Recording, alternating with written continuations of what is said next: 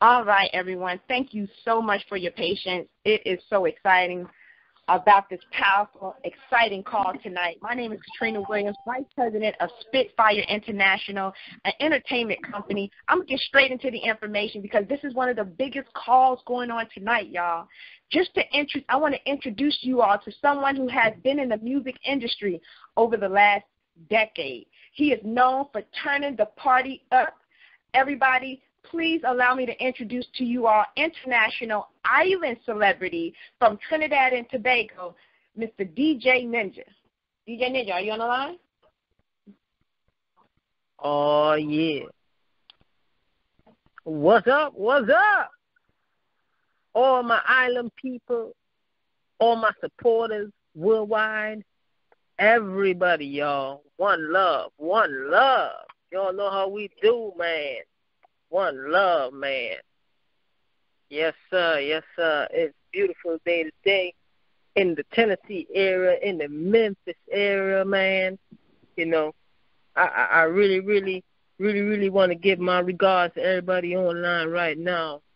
To the million of viewers, to thousands of viewers online, man. We just keep coming in. I got a special guest for y'all tonight, man. When I'm talking about this guy is turning numbers. He is turning the wheel. He has been on a lot of talk shows. He has been on a lot of big tickets. He has been with a lot of celebrities just like myself. No other than West Coast legend DJ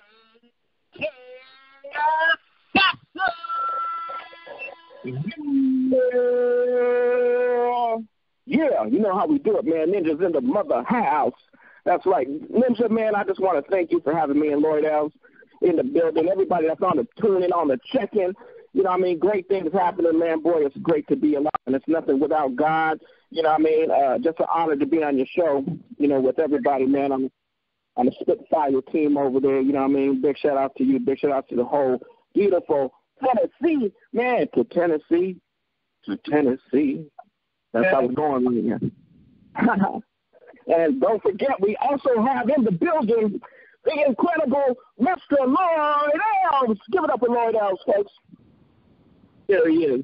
All right, man. I appreciate that, man. Thank you so much for having me on, too, man. God bless everybody. Everybody in Tennessee, everybody across the world. Thank you so much. Humbled, man. Very humbled. Indeed, and we can't forget about the incredible DJ Nynjah there. And DJ Nynjah, God bless you, brother. God bless you. Right back at you. Legends connecting, man. You know, that's what it is. That's right. That's right. Now, we're going to do an invasion on DJ Nynjah's show right now with us. We're going to kind of like take over the show right now, and I think he has no problem with this, with us taking over, you know, the Spitfire show right now tonight, folks. So, you know, so many times we go on people's show and we're getting interviewed, but we're going to kind of like flip the script tonight, right? You know what I mean? We're going to flip it, man. You got to flip it up, rub it down. You got to just do it, man. You got to shake it up. Oh, no. You got to BBD it, man. You got to Bell Bib DeVoe it, man. Make sure that, you know, man, poison. Yeah. Cool. You know, I'm at the Asilomar right now. The craziest thing, man. Something came over me, man.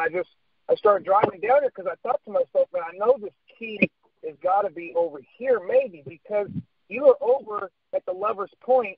Now, I know you were staying over at the Mermaid, but I'm trying to think. You know what I mean? You were walking on the beach and you were just in a daze. You just, the ocean was taking over, and I don't know, man. You couldn't drop that key over here. I've been looking with Miss Unshakable over here, and she's looking. I got the metal detector from Walmart. I'm out here right now. It's crazy, and people, it's nuts. They're turning over cars. It's crazy. I mean, I even see like a hang glider. I think he's in on the action. I think he's in on the action, and, you know, I was thinking about that, and then it dawned on me that actually it was before I caught the flight to Tennessee that I remember having the key, so it's not over there, Lloyd. It came with me to Tennessee. Oh, I was in Tennessee. Yeah. Oh, hold on. Miss Unshakable. Oh, shit, I think Nah, she found a ring. Oh, okay. I thought you said you found the key. It's a ring she found. Somebody's wedding ring. Leg, I'm telling you, Leg. I'm telling you, you're looking for nothing, dude. I'm looking for nothing, but I'm making money, though. That's the whole thing. Yeah, but listen, I just told you. I remember getting on the plane and flying to Tennessee. I remember the key being with me when I went to Tennessee. Maybe, though. Maybe. But is it the key? That's what we got to find out. We have to find out if it's the key. Well, we'll find out. I think Nynjah might know, but I want everybody to know who Nynjah is right now on the phone. Nynjah, why don't you tell everybody where you come from, Nynjah?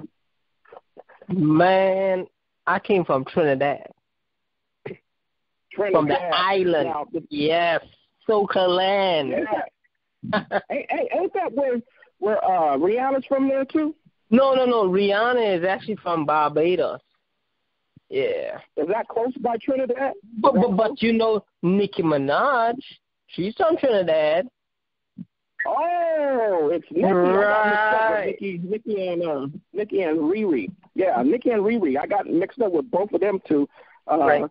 They're both incredible artists. Now, being from Trinidad, there's an incredible music craze that's always been, real live and real big in Trinidad, and it's called soca music. And everybody in New York, when I was out over there, I thought they played. How does that play a role in your life? Man, to be honest with you, check this out. It's called Carnival. It's a festival there goes on every year, in February. All the party lovers, all the fat lovers, all the ongoers, that just want to party and have a good time and get some drinks, and meddle around, want to mingle and stuff like that, man. They come out there and have a good old time and go into different bars, drinking, playing different poker games and, they're just having a good old time, man, what I mean? Just taking shots after shots, smoke some big old cigars. I mean, hey, just having a good old time and just tripping down with the music. With those cigars, man. I love it. I love it. They got great tobacco down there. Great tobacco growing regions. Absolutely. Wow. Absolutely. Yeah. Well, now I know what Wyclef was talking about because, his label is called Carnival, and we're also performing this Sunday in Pomona, California. Guess what the name of the club is? It's called Club Carnival. September 23rd, this Sunday in Pomona, California, the Sugar Cane Show. With big love to that, man. That's what's up. Yeah. Big shout out to the Sugar Cane Show, y'all. That's right. That's kind of the key word right now, Carnival. And so many beautiful people in Trinidad. And with the soca music, everything that comes out over there is so incredible, man. And we had to go visit. Maybe when we find the key, we'll go visit Trinidad. What y'all think about that? Man, I think it's going to be a beautiful thing, folks. I think it's going to be a beautiful thing now. Yeah, because Nynjah. It's awesome, man. Trinidad is awesome because when I DJ'd Carnival over there, I did that for like 3 years, and that was pretty awesome, bro. I mean, it's like the whole city comes out their house and follow you on this big old truck or big old trailer truck through the city while the booming of the music, boom, boom, boom, is literally shaking these people's houses and, all their picture frames is falling down, and I know they'd be kind of mad, but they be enjoying themselves anyway. Exactly. Now, that's the culture, man. That's the culture. That's the culture right there. That's the culture. Yep. And Nynjah, from DJ to DJ, from DJ King Assassin to DJ Nynjah over there, and this is for a lot of DJs out there and people that just tune in and that love DJs, that actually love the craft so much they buy their own equipment to be like a DJ. This is a good question for you. A good question. I'm going to tell you, what did you first start off using as a DJ, and what do you use now? Because today is a whole different type of technology to DJ you. You can stick with the old school type of DJ, but you still got to kind of go to the new school because the new school can alleviate the pressure of how you move around and how you mobile around, because sometimes you don't want to carry those heavy 1200s around, man, because it's like carrying around like, two two big old bricks. You know what I mean? It's like a dozen of bricks. Think of a dozen bricks. That's how much one turntable weighs. You know what I mean? Man, that's like crates back in the days. And crates, yeah. And crates would be like, you know, how Tupac used to carry the crates for Digital Underground back in the days. You know, right. But, tell us. You know, what did you start off with that? Okay, well, when I first started off DJing, my mom and my parents, you know, they had a club, and I started off in there and really using a CD player and a DVD player with a mixer in the middle.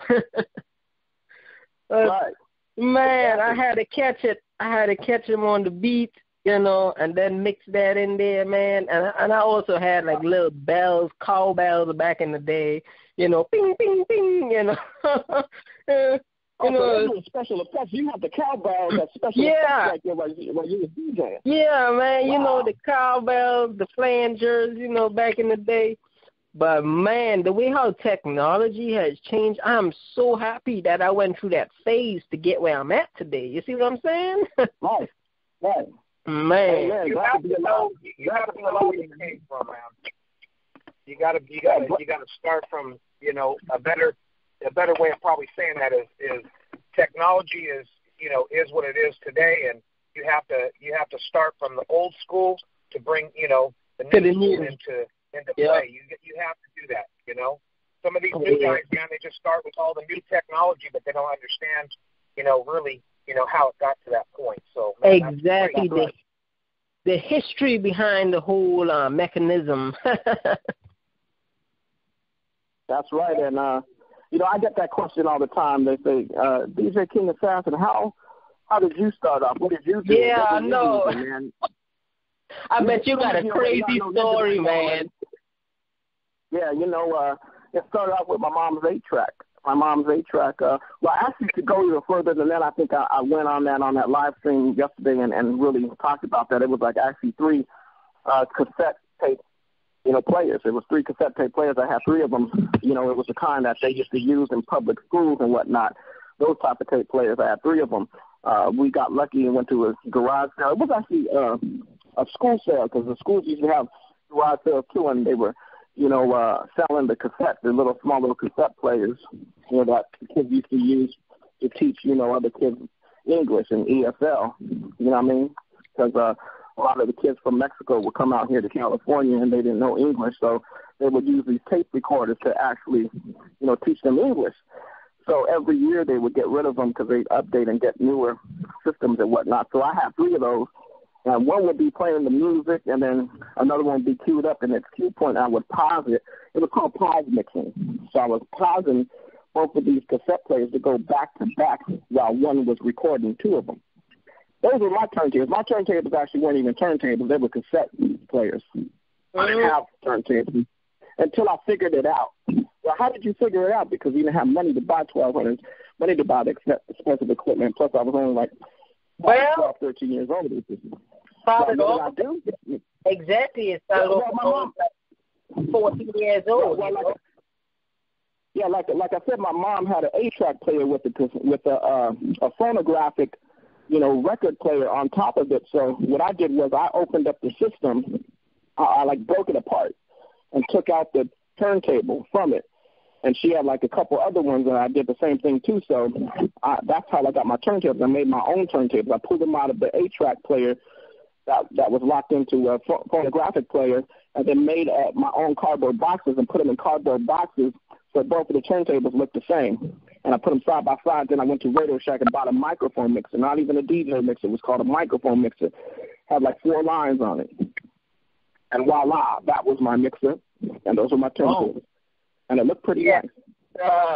It was original, and it did the job. You know what I mean? And it had no pitch control.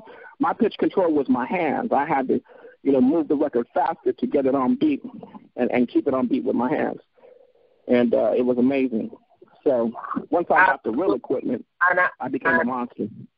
Man, I understand where you're going at. And, you know, and just coming back to when I started off with mine, you know, I had to count the buttons down and the numbers and then mix it onto the other numbers. Right. Man, incredible history right here. You know what I mean? And everybody tuned in who just came in. We're going to let y'all talk too. Now, Lloyd, I'm kind of like, you know, what's up, Lloyd? infatuated with everything that's What's over there. happening? I'm just enjoying listening like a fly on the wall over here, just listening to the conversation of the history of both of you guys right now and how you got started, man. And it's very, very interesting to hear that. Listen, Lloyd, the reason why I say that because, you know, you didn't come from the DJ aspect, but you come from that same realm around the same time frame as me, man. And right. What I want to ask you is, you know, you're a producer, man. You're a producer. So what did you start off with? What kind of equipment did you have? Because I know you couldn't afford a lot of the things in life growing up because, you know what I mean? Nobody's going to invest in you. Nobody's going to do this. You're young. People just don't believe in people that are young sometimes.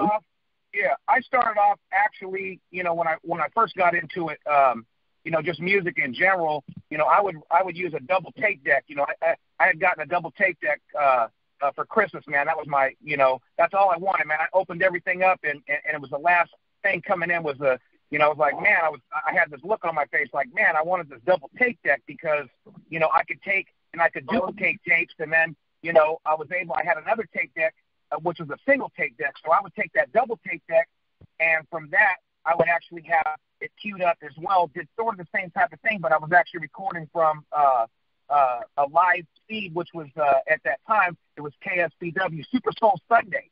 So I would get all those mixes and stuff, but using my double tape deck. Wow. So, you know, I really wasn't a DJ, but I was, you know, messing around with that before, you know, I had gotten my keyboard. And then I had gotten my first keyboard back in 1984. It was I still have it today. It was a Juno 106.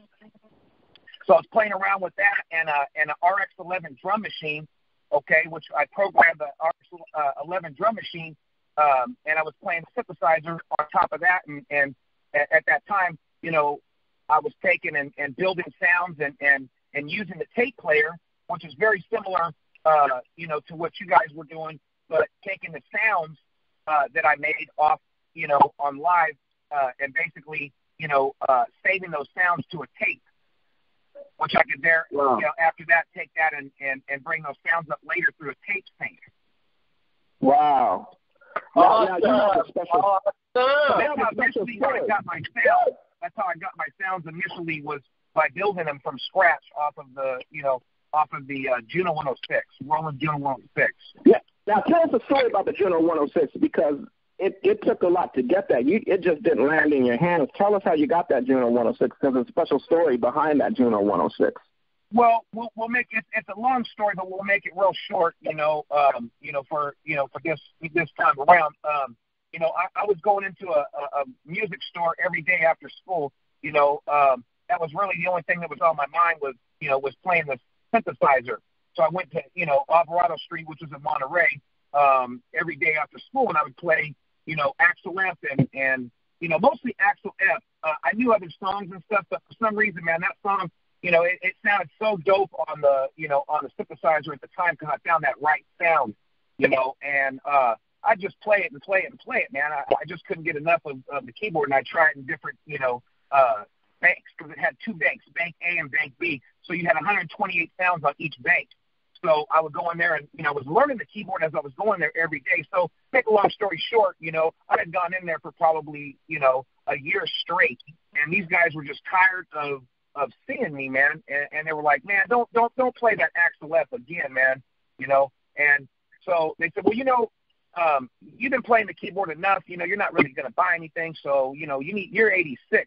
So maybe it was 2 years that I was playing around because at that time, you know, it was almost 86. I think it was 86 at that time. I was playing, I think, for 2 years. So my grandmother felt bad, to make a long story short, and she gave me a check for the whole amount of this keyboard. But she didn't just give me the check. I had to work it off because I was working at the time. You know, I worked for my folks. And so every paycheck I would give my grandmother, you know, $50, you know, towards this keyboard. And she taught me, you know, the responsibility. And I still have that keyboard, you know, to this day. And I'm glad that she did that because it wasn't just given to me like, oh, here you go, because, you know, I had to work for it. So I was only 12 years old at the time, and I that was a lot of money. It was $800, $876.42.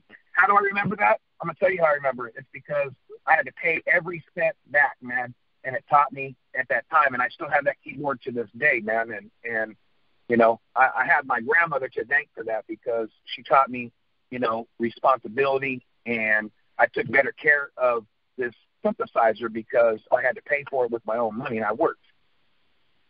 Exactly. That's an incredible story. Now, Lloyd, a lot of people ask us this. You already know I know the answer to this, but I know a lot of people still don't know the answer to this from you. How did you meet DJ King Assassin?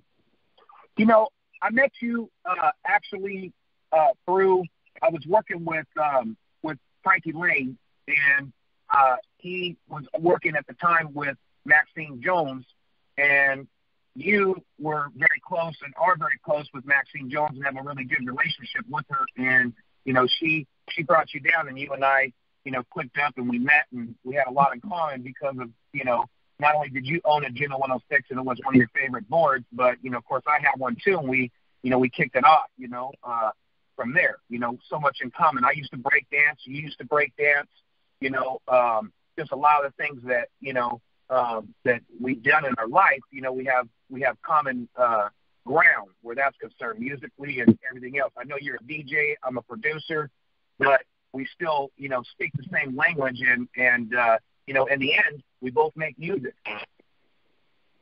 That's right, Lloyd. Now, did you ever know, tell us the story, like when you hooked up with me, we got the King Assassin show rolling, but you know the history of the King Assassin show, and did you ever think it would get to where it is now as far as what's going on? I never did.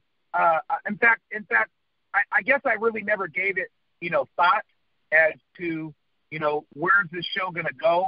I think the whole time I've just been living on the fly and enjoying every single moment of the blessings that, you know, God keeps, you know, putting forth. And I say that and mean that because, you know, my life, you know, has had a lot of ups and downs and a lot of highs and a lot of lows. But right now, you know, I'm flying high, and I'm enjoying, you know, every minute of it through the grace of God. And I know that He put you and I together. And, you know, I'm very thankful, you know, for that. I'm thankful for the show and where the show's going, and everything is, you know, effortlessly because we're both enjoying, I think, what we're doing. And, you know, there's no stress where that's concerned. You know, we're one take jaking it. We're doing our thing. And, you know, I'm just enjoying the ride, you know, every minute of it, man, minute by minute. Minute by minute. And I'm glad you said that because, you know, I had no idea at all that the King Assassin show would be where it's at today. And the only reason why it's where it's at today is because of this man right here on the phone, Mr. Lloyd L.A. Elves. And I got to give it up to you, Lloyd, because when I initially started the King Assassin show, it wasn't, you know, a remote connection, meaning it wasn't in the streets like it is now. It was just a show that we had in Hollywood, and we would interview artists, and they come in, and we would do that. Later, that TV network, you know, folded, and I had a show there. Crazy Bone had a show there. Edie from the Outlaws had a show there. So did Dave Navarro from James Addiction. He had a show there. You name it. A lot of celebrities had shows there. But, of course, that TV network kind of folded, so it wasn't until like about, you know, years later that, you know, I said, you know what, I'm going to bring the King Assassin show back. So I started bringing it back, but when I brought it back, it was more of a video countdown that I was doing, and I started back when I got out the hospital, you know, and we'll get into the health situation later because I know a lot of people are wondering about that with my situation, what I went through. But, you know, once I got out the hospital, it was a situation where I said, man, I need to get out. I got to be more active. I got to, you know, be healthy with everything that I choose to do in life. And I took it to the streets with Lloyd, you know what I mean? And Lloyd, he was the one that it wasn't even an idea. It was something we just did for fun that we sat back later and looked at it and said, man, this is pretty cool. Why don't we just keep on doing this and we'll call it the King Assassin show. You know what I mean? So it turned into, as you can see, everybody that's listening, that's how the King Assassin show turned into what it is today with me and Lloyd Elves. And what we do is we go out in every community in America, you know, especially California, but we're going to hit all the other states here real soon because we got a we got a big tour coming up. You know what I mean? We got a lot of cities coming up. So, you know, it started from that situation to where it is now.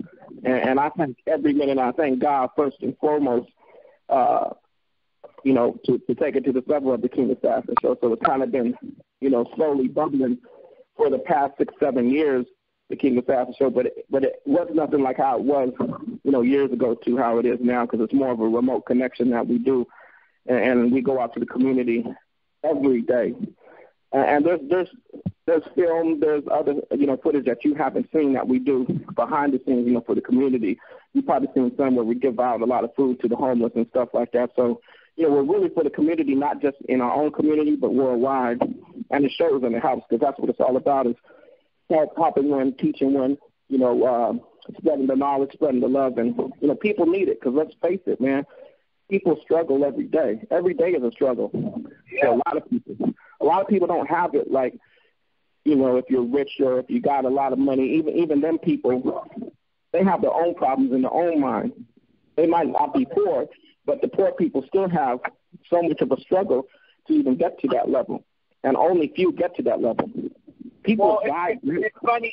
It's funny that you said that, because you make a really, really good point. You know, and before I get this point, you know, going, I just want to say that, you know, of course, I owe everything to God, and I know that as far as the King Assassin Show is concerned, as far as you and I working together, you know, I know that God put everybody, you know, in where they need to be, and I know that God put me, you know, in your life, and the same goes, you know, for you, you know, where we're concerned, and you know, and I know He makes everything possible. So, you know, I take no credit where you know, credit is due, or you know, I just do, you know that, you know, God.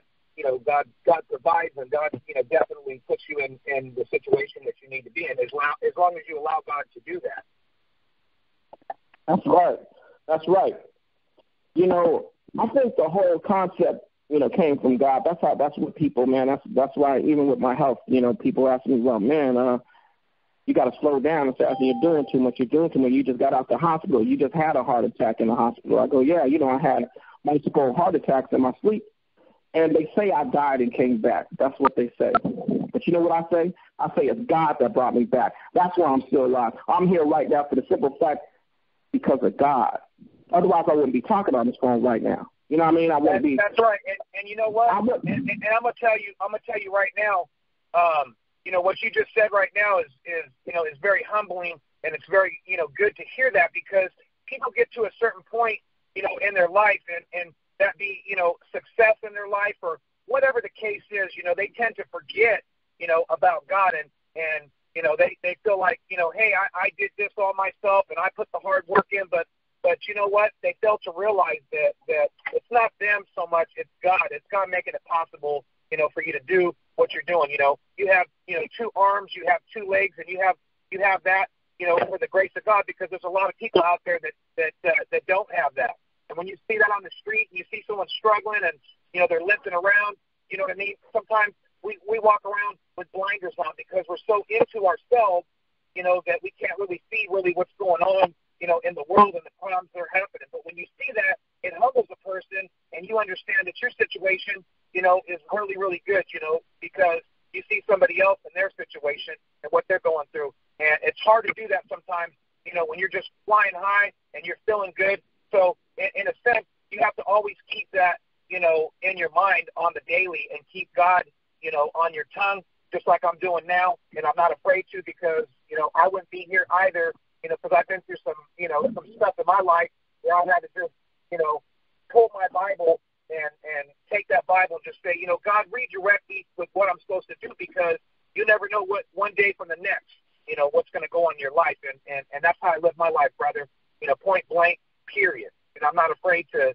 you know, to say that, because, you know, I am a man of God, and I, you know, and I thank God, like I said, for, you know, for everything, each and everything, and everybody that He puts in my life, you know, including, you know, you, everybody.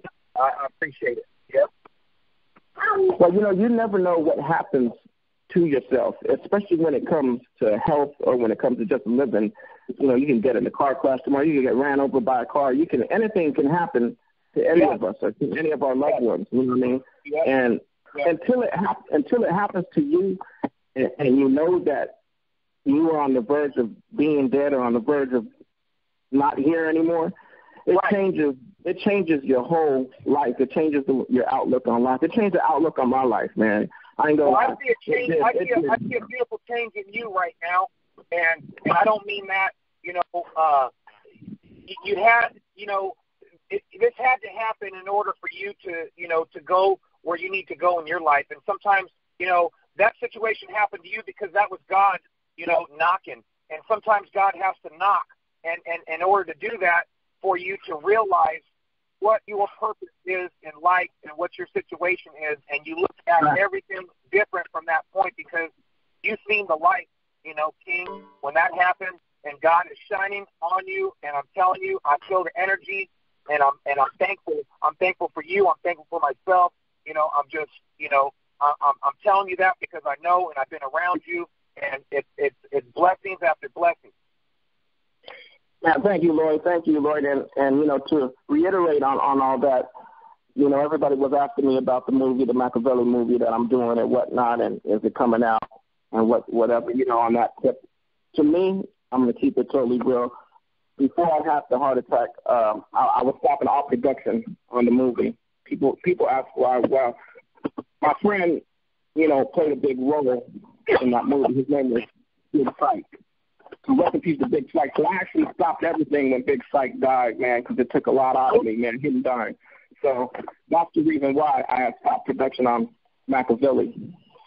It wasn't until I came out of that hospital alive, I had to let it be known to the world, and I still have to let it be known to the world of our experiences, but not just Tupac, but also Big Psych.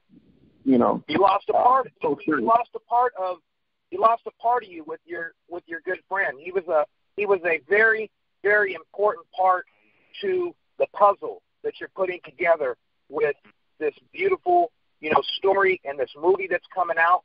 And I know when it gets done, it's going to be, iconic. It's going to be, epic. It's going to be incredible. And that's okay because things happen for a reason. And I know one thing. I know that good things come when you wait. And you've heard that expression before. And I'm telling you, this is going to be amazing. It's going to be incredible. And I'm willing to wait. And I know everybody else out there that's listening is willing to wait because good things come when you wait. And it's not rushed, but it's going to be done right. It's going to be authentic. And I know, when this comes out, it's going to be the right time. It's going to be on God's time. That's right. That's right, Lloyd. I'm glad you said that. And also, I'm going to ask you another question, Lloyd. You got some things coming up, and it's a special situation. You're going to hear it right now. I know we said it on, another platform that we were on this week because we're letting it be known now. There's something special coming. It's kind of like shaking. It is shaking right now, folks, and you can probably feel the vibration of it. And you know what I'm talking about, Mr. L.A. You're talking about the earthquake, aren't you? Because I can kind of feel it coming right now. I can feel it on the Richter scale, man. Everything's moving right now, man. You know what I mean? In California, it's shaking right now. Tell us about that, Lloyd. Shaking and baking. Well, we're working on this project. DJ King Assassin, along with myself. We're getting together. We've got, his, style, my style. We're incorporating some music, and we've got some tracks right now that we're working on. Several different tracks that we're working on right now.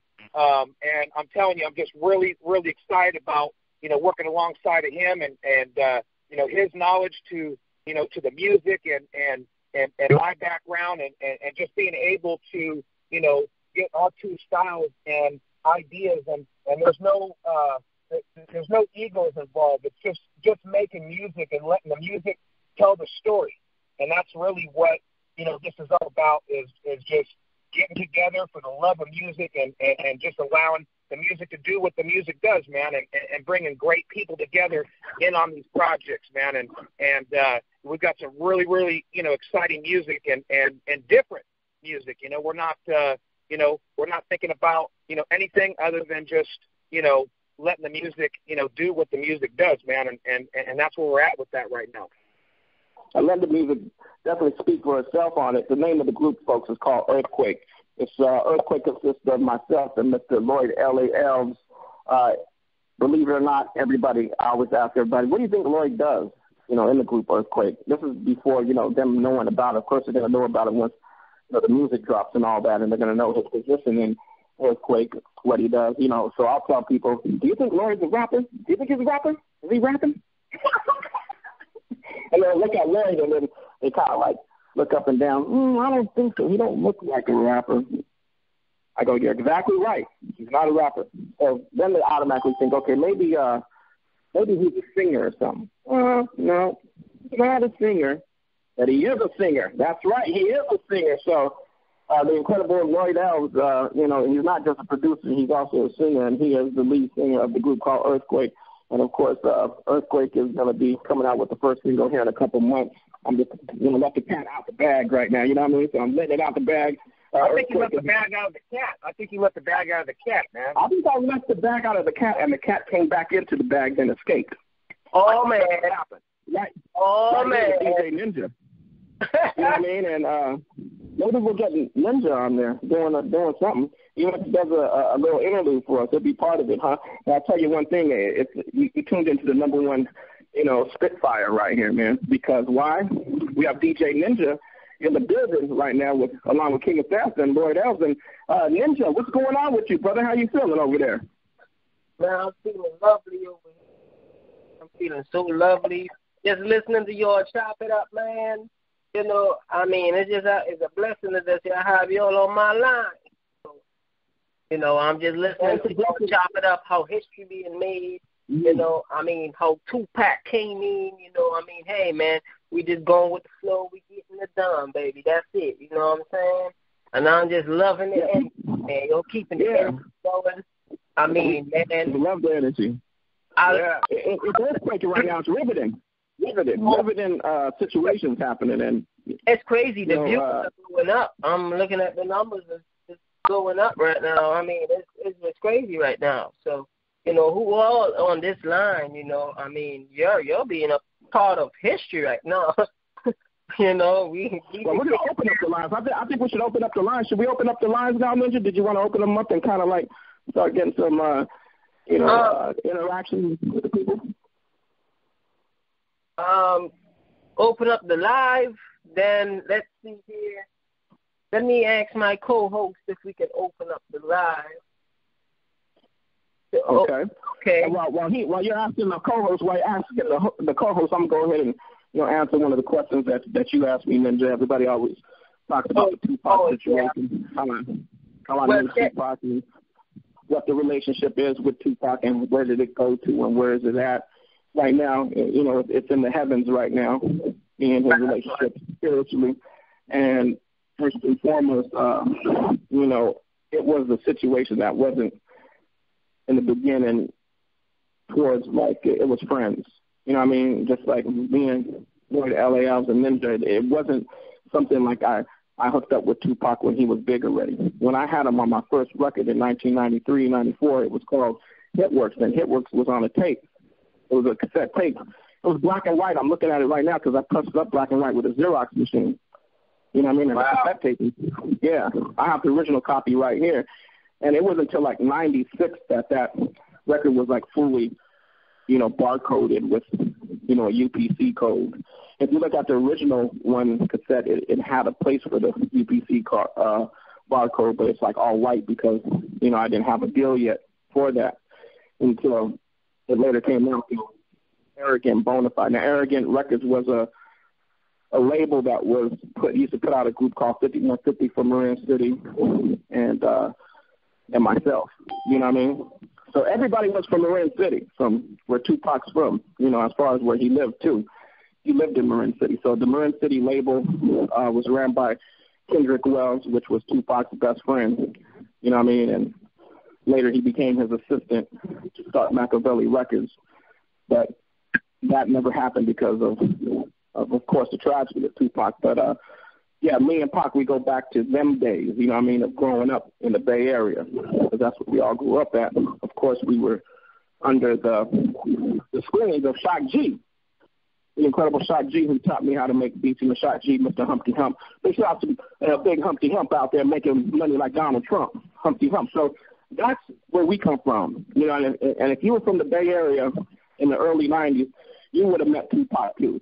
It's not like an all awesome. Now people think, nah, you didn't know Pac like it's unbelievable. Nah, but if you're from Cali and you were active in the 90s, you're gonna meet Tupac no matter what. I don't care what anybody says, especially if you were from the Bay Area.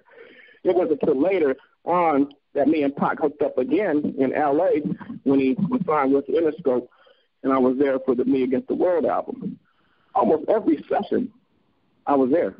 Me Against the World. You know what I mean? And shout out to all the people that came in and played guitars and all the songs, Stan the Guitar Man. There were sessions sometimes that I wasn't even producing on, but I was just there because the cats would call me in and say, hey, I'm going to Tupac's session. You want to come? And say, oh, yeah, cool. That's my dog. I'll go over there and, hang out and drink a little bit because that's all we used to do was be there drinking. Of course, the blunt smokes were rolling. Nobody knew what a blunt was, but Tupac knew what a blunt was because I never seen that shit until I seen Tupac and Layla. Shout out to Layla, rolling these big old fat blunts that looked like they were just, the silly blunts. They would take out all the stuff in the middle and roll the blunt on it. But nobody knew what that shit was back then. I was only like 19, 20 years old. That shit wasn't even popular in California. Of course, now everybody rolls that shit, right? But Pac and Layla were one of the first people that I ever saw rolling blunts ever. Wow. Maybe like 10 years later, you see people rolling blunts 10 years later. That's a true story. You were witnessing history. Yeah.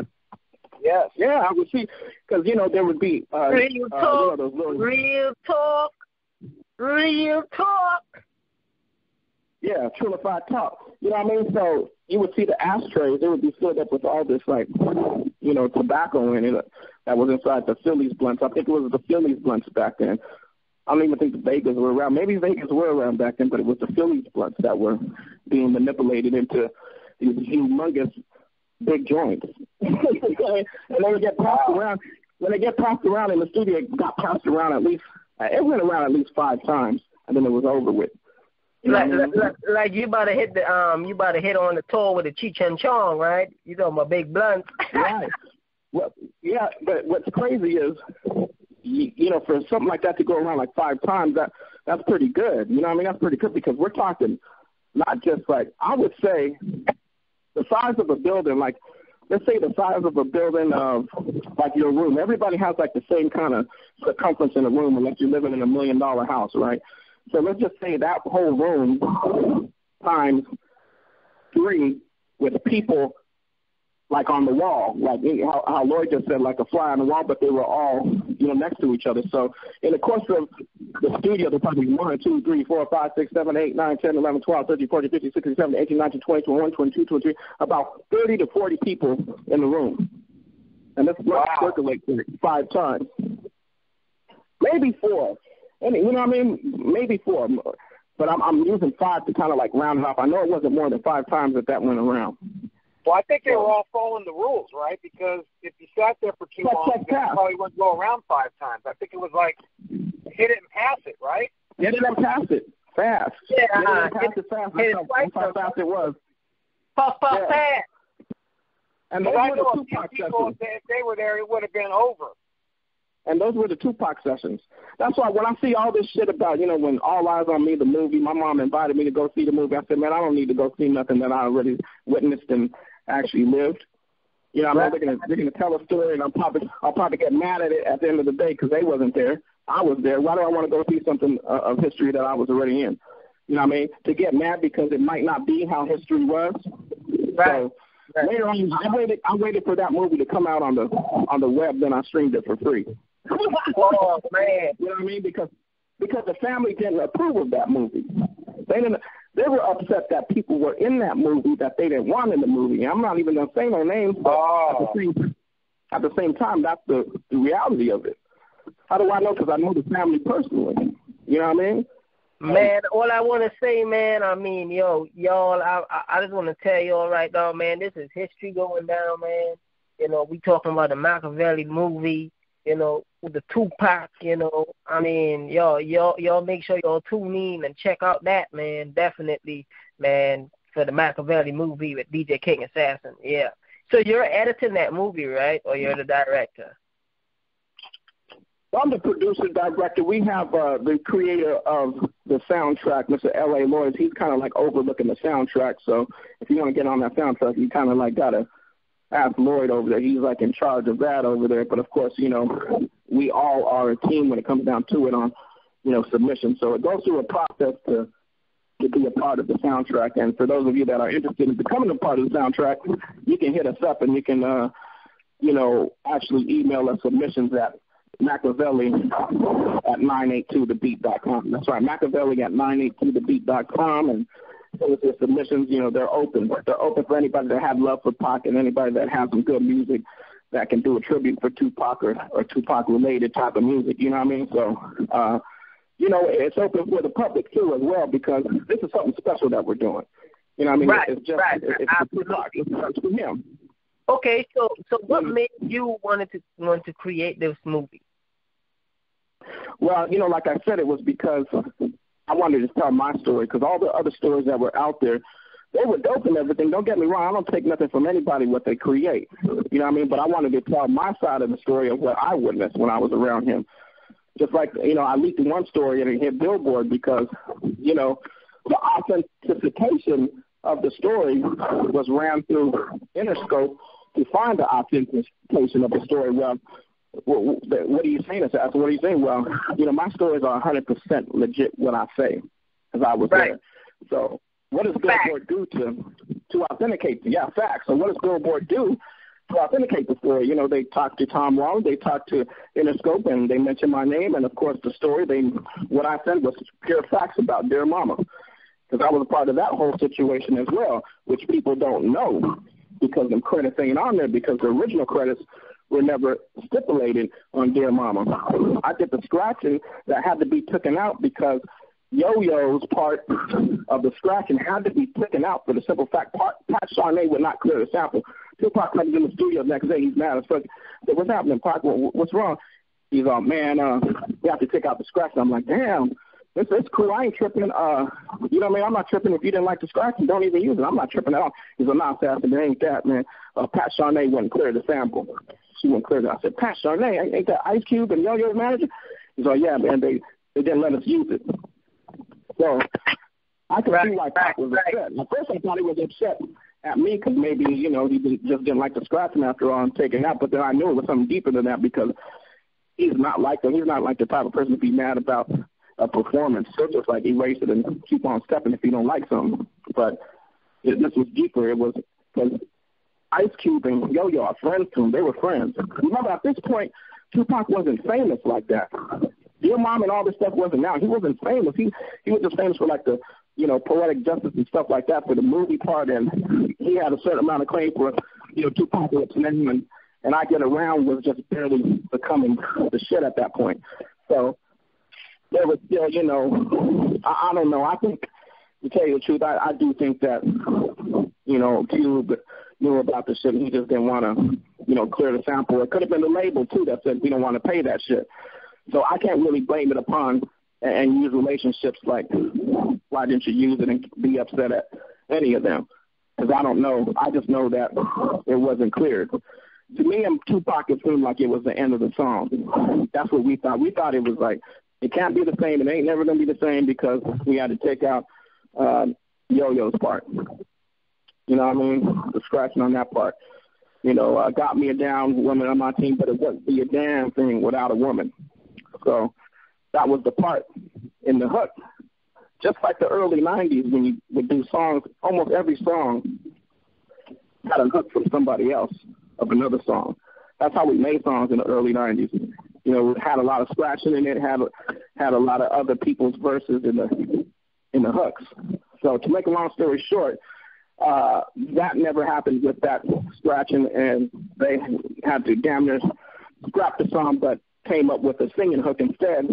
And here we are with the original Dear Mama turns into the new version of Digital Mama, the new version of Dear Mama. So what you hear is actually not the original version that everybody's used to.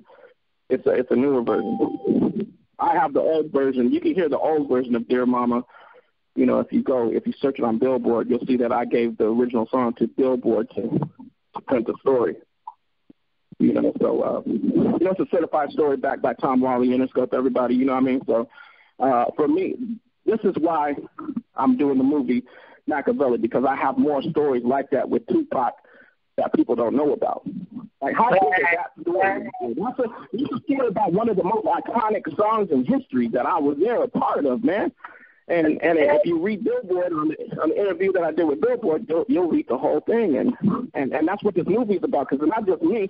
It's other people that have these type of stories that you don't know about. So it's a movie you want to see. It's a documentary. It's not even a movie. It's like real shit of real people that knew Tupac that are telling their story that you never knew. Right. And that's the same thing, you know, and that's bouncing back to my story.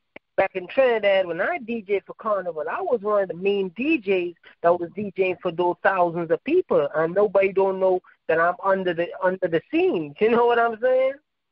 So, exactly. You know, back to your story, back to Pat. Exactly. There's so many important people like yourself that, you know, credited into history without being credited, you know what I mean, for what you've done. And to me, I never was the type of person to even trip off that, especially back in the days with even the stuff I did for Eazy-E, scratching and all that. You know, some credits never showed up or surfaced to this day on some of the stuff that I did. But I wasn't tripping off of it, you know what I mean, because there's reasons why I wasn't tripping off of it.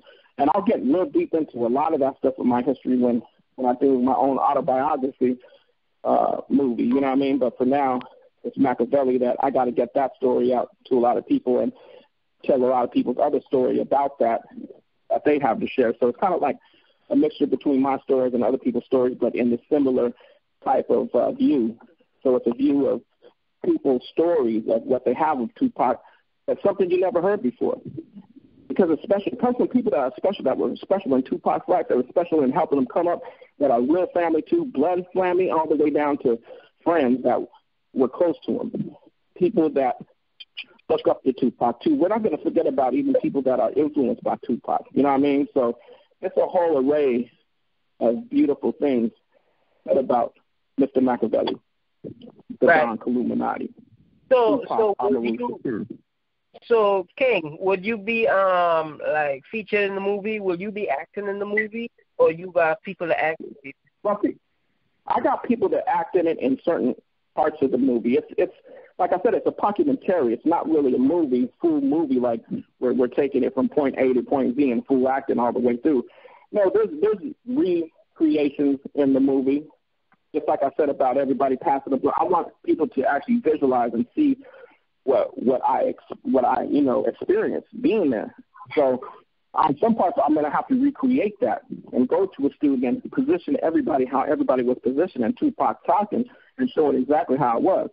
You see what I'm saying? So there's going to be some parts that are going to be recreated, and most of the parts are going to just be of people talking and telling me their experience, and maybe we'll run a creation of their experience as well, if it makes sense like that, because I want everybody to get a clear picture of what his life was about and what we did and how people felt and being rolled in, everything.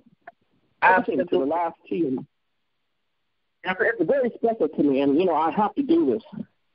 I have to do this movie, and even if I release it as a free movie, I'm going to release it as a free movie to download on a platform. And there's a new platform coming that's going to be just like YouTube. We're excited about it. It's backed by DreamWorks, so that's already in tune right now. Working with DreamWorks actually with this movie. Okay. So to have DreamWorks behind it is incredible. DreamWorks so we're very huge. For y'all that don't know what DreamWorks is a very huge production company like Paramount Pictures and other things like that. So, DreamWorks, that's big salute, bro. I mean, that is huge right there, y'all. You're getting cocoon, man. Kick fasten. Yes, sir. Let's go. Thank you, Nynjah. I sure appreciate you, man, and I appreciate you, God, Lloyd, Elves, and everybody that's tuned in right now. You know what I mean? And it's special, man, to have a platform like DreamWorks behind you because it's for everything, and it's for everybody too. To have, because if I have it and I know you got it. You know what I mean? And if you're dope enough, you're gonna be a part of it. That's all it is, man. See, that's how Tupac was, too. Tupac would let anybody that had talent get on his shit, or he'd do. Pac never charged me for nothing. Nothing at all. When we did Real Bad Boys and stuff like that, and he did that for us, it was nothing even said about money. And I think that goes back not just because I was a friend of his for a long time, but it goes back because I've seen him do it for other people that he had just met. You know what I mean? So right. It wasn't just because he was comfortable with me and he knew me so long. Nah, he was like that, dude. He was like cool like that. You know what I mean? People don't understand. If you knew Pac and you had something, you showed it to him, he liked it, he'd hop on it. That's why he made so much music. He stayed living and breathing in that studio every day with his shirt off. Yeah, he always had a shirt off all the time. I never seen Tupac with his shirt off. Yeah, I mean, other people see him with his shirt on. I've never, like, I don't even remember one time that Tupac had his shirt on when I was around him. He always had it off around me.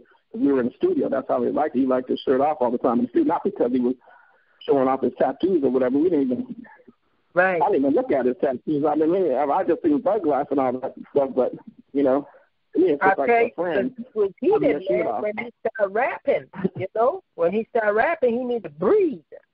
Because he know he bringing that heat. You feel me? He don't want no clothes on. Right. He got the fan on.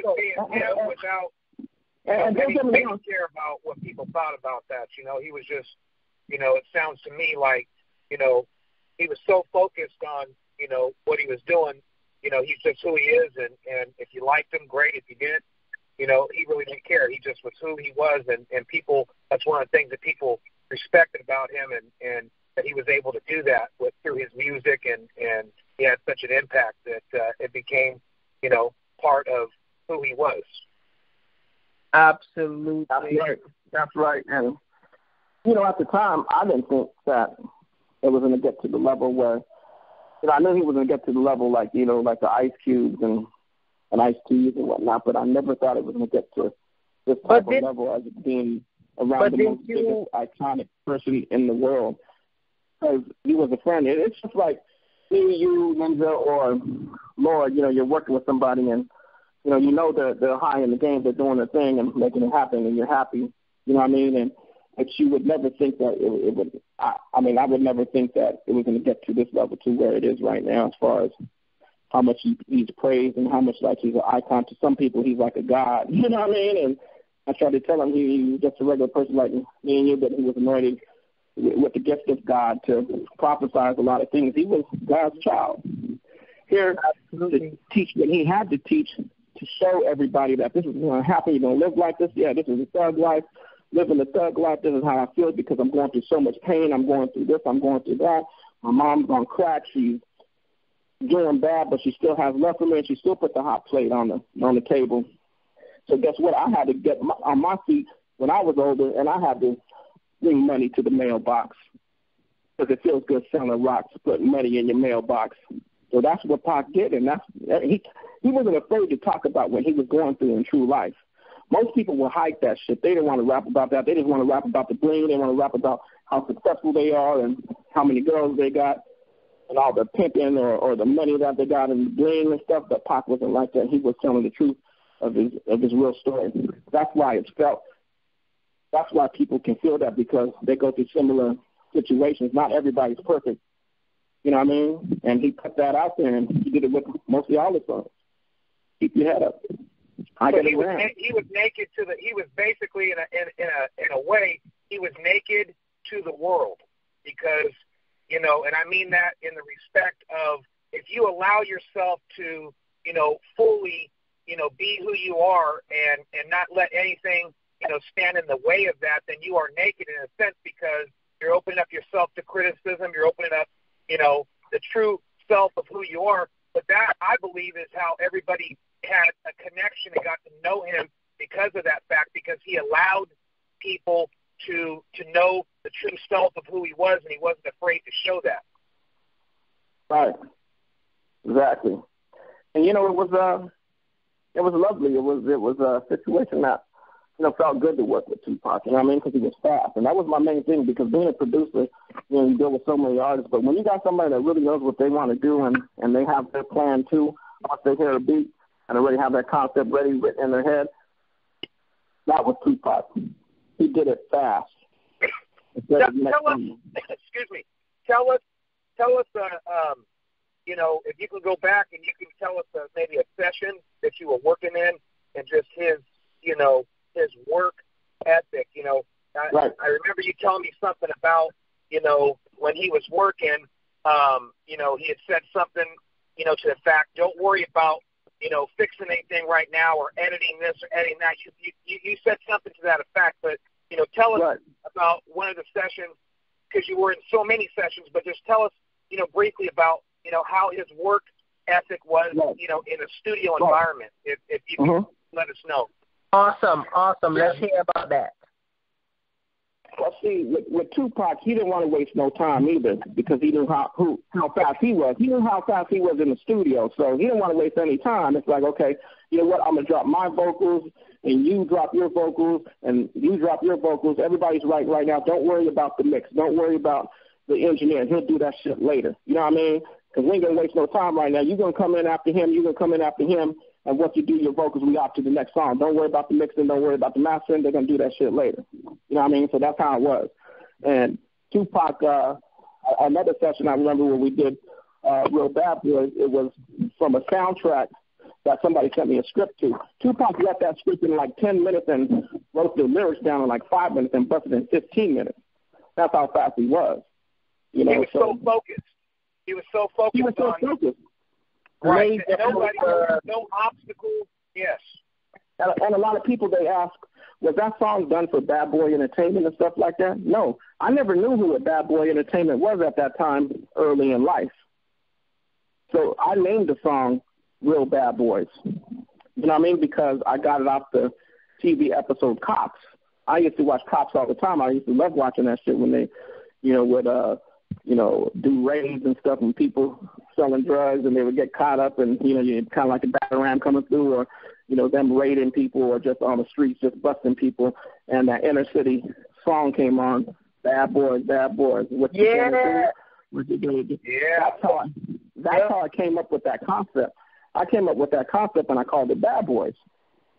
Then I put like a reel in front of it years later, which made people think it was about Bad Boys, but it really wasn't in the beginning about Bad Boys. I made that shit up. I didn't know who a Bad Boy Entertainment was at that point.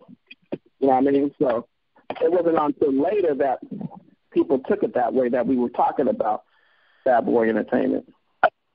But originally, no, that was my concept that I came up with, and I gave Tupac the script, and he wrote off of it.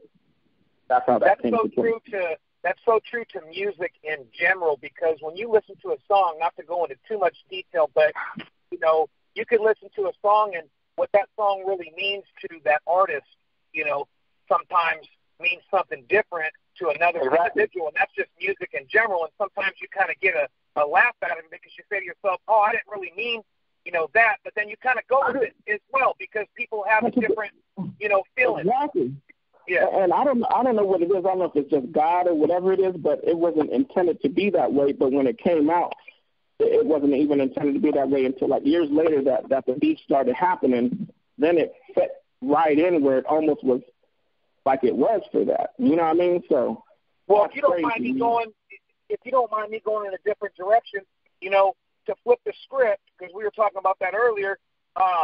You know, maybe it's what God intended. Maybe it was meant to be, you know, in that sense, because you were doing it and you were following everything in your purpose, and maybe that happened for that reason. You know what I mean? You don't know when you're doing something where it's going to go. Right, exactly. And that's exactly what it was, man. It was a situation like that, man, where that I truly believe that's what happened. You know what I mean? Why would it be like that, and why would it seem so like it was meant for that situation when it really wasn't our initial stage of the music? It wasn't even known. That beef wasn't even alive. There was no beef at that time. You know what I mean? I never knew who a Puff Daddy was. I never knew who the Notorious B.I.G. was. I think part of the blueprint. I think he was with Andre Harrell at that time, doing stuff with like Mary J. Blige or something. You know what I mean? He wasn't even actually like, you know, I think he was with Tech Mac around them days. Not even Biggie hasn't even surfaced. Yeah. Right. So there was a Bad Boy Entertainment, but I wasn't in tune to it like that was the label or whatever. You know what I mean? Right. Right. Because initially the song was done, you know, with my title. I came up with the title, and it wasn't until like later on that title became seeming like it was a Bad Boy Entertainment disc, and it really wasn't meant to be a Bad Boy Entertainment disc. It was meant to be, you know, just a remake of the song Bad Boys from Inner City Circle, from Inner City, the reggae group. Right. That was what it was. Yes. It was until years later that beat had just kind of like started, you know, becoming worldwide, and people took the song that me and Tupac did and Be the Mad Bitch into claim that it was a Bad Boys disc. That's an incredible story. Incredible story, you know, and it just goes to show that, you know, God has a plan for everything that you do. And, you know, if you allow, you know, everything in your life just to flow, you know, in the right way, you know, it just, you know, it amazes, you know, me, and I'm sure a lot of people that are listening today too, because I don't think it's just a coincidence that, you know, that happened or anything, you know, that you talked about today that's happened. These are not coincidences. These are, you know, this is your purpose. You're living your, you know, your life the way, you know, God wants you to live it, and everything that's happening in your life is happening for a reason, like you always say. You know, I do believe that. Exactly. You know, people say, you know, you're living your dream, you're living this and that, and I don't think even at that point, even when I was working with Tupac and stuff like that, to me, it wasn't a dream. To me, that was just reality, and these were my friends.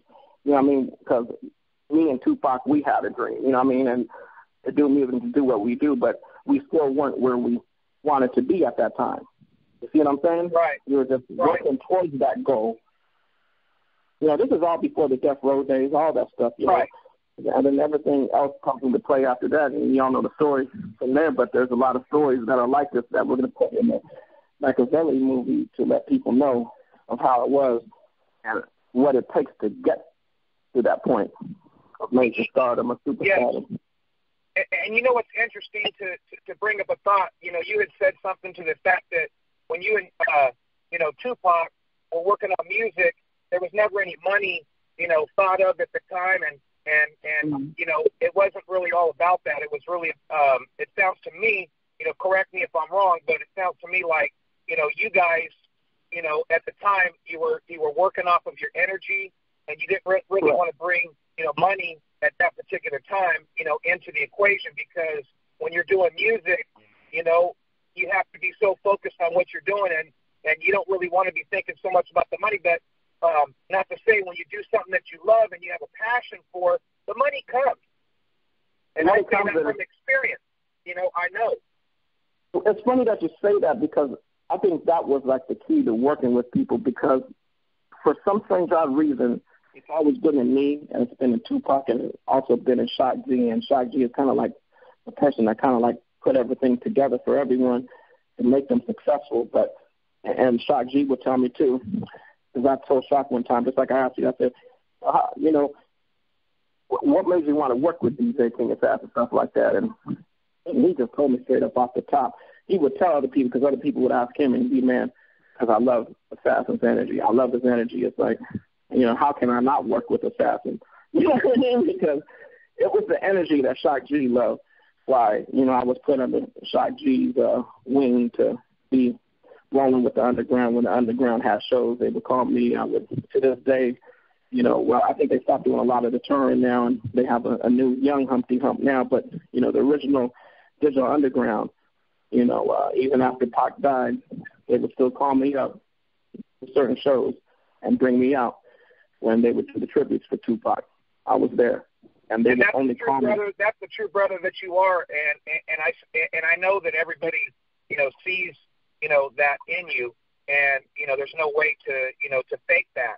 You know, your intentions, you know, were for the love of music and the love for being around, you know, great as yourself, and you know, that's a beautiful, beautiful story, you know, in itself, because it just shows, you know, the true person that you are and the real person that you you are, and there's no hiding behind, any of that, man. So, that's a beautiful, beautiful quality. That's a great story. It just it makes a person feel good. Well, I'll tell you one thing, and the good part about that is, because that was done later on in life, of course, when you could feel more easier, and we do have that real footage going in on the movie of me and Nynjah on the ground, for the tributes for Tupac. That's going to be in there, the real footage of that. So it's good footage. It's not super clear, but it's good enough to know and to hear and to see the love that we have for Tupac with me and Nynjah on the ground. You know what I mean? So I'm excited for it, and this is just stuff that y'all need to see out there, because I want to show y'all this stuff. And, because a lot of people, they know me, but they don't know the side of the Tupac with me. You know what I mean? They see the DJ King of Sounds and mixing host tapes and stuff like that. And to tell you the truth, I have stopped talking about that a lot because it hurts me to talk about it. You know what I mean? As far as I could talk about it now and kind of, not let it get to me, but at the same time, it's special to me. You know what I mean? And during, it took like 20 years to get over it because it's a sad story, man. Let's face it. Yes, and all the situations that you've dealt with in your life have shaped you, into who you are, at this present moment today. We're all just better versions of ourselves as we get into life and go through situations. We become, better versions of ourselves through God as we learn, as we make mistakes and we see people for truly, who they are. And I know that people see you, for who you are, and you make such an impact on, so many people and so many people's lives, and that's because you are real, and I'm able to see that. I know a lot of other, fans and people that, that have worked with you and in this world, they see that, and it's a pleasure, having you, on the air tonight. DJ Nynjah, I know, he feels the same way, and I, from the bottom of my heart, to keep it real, I'm thankful, for everything that, that you and I do together, and through the grace of God, man. I'm just, I'm living, day to day, just, enjoying every moment, man, and I really appreciate, I appreciate you, DJ King of Sounds, and I appreciate, DJ Nynjah in the background there, and such a great, story, and just, I'm telling you, man, I can't stress it enough, man. Exactly, and just like Tupac says, life goes on, and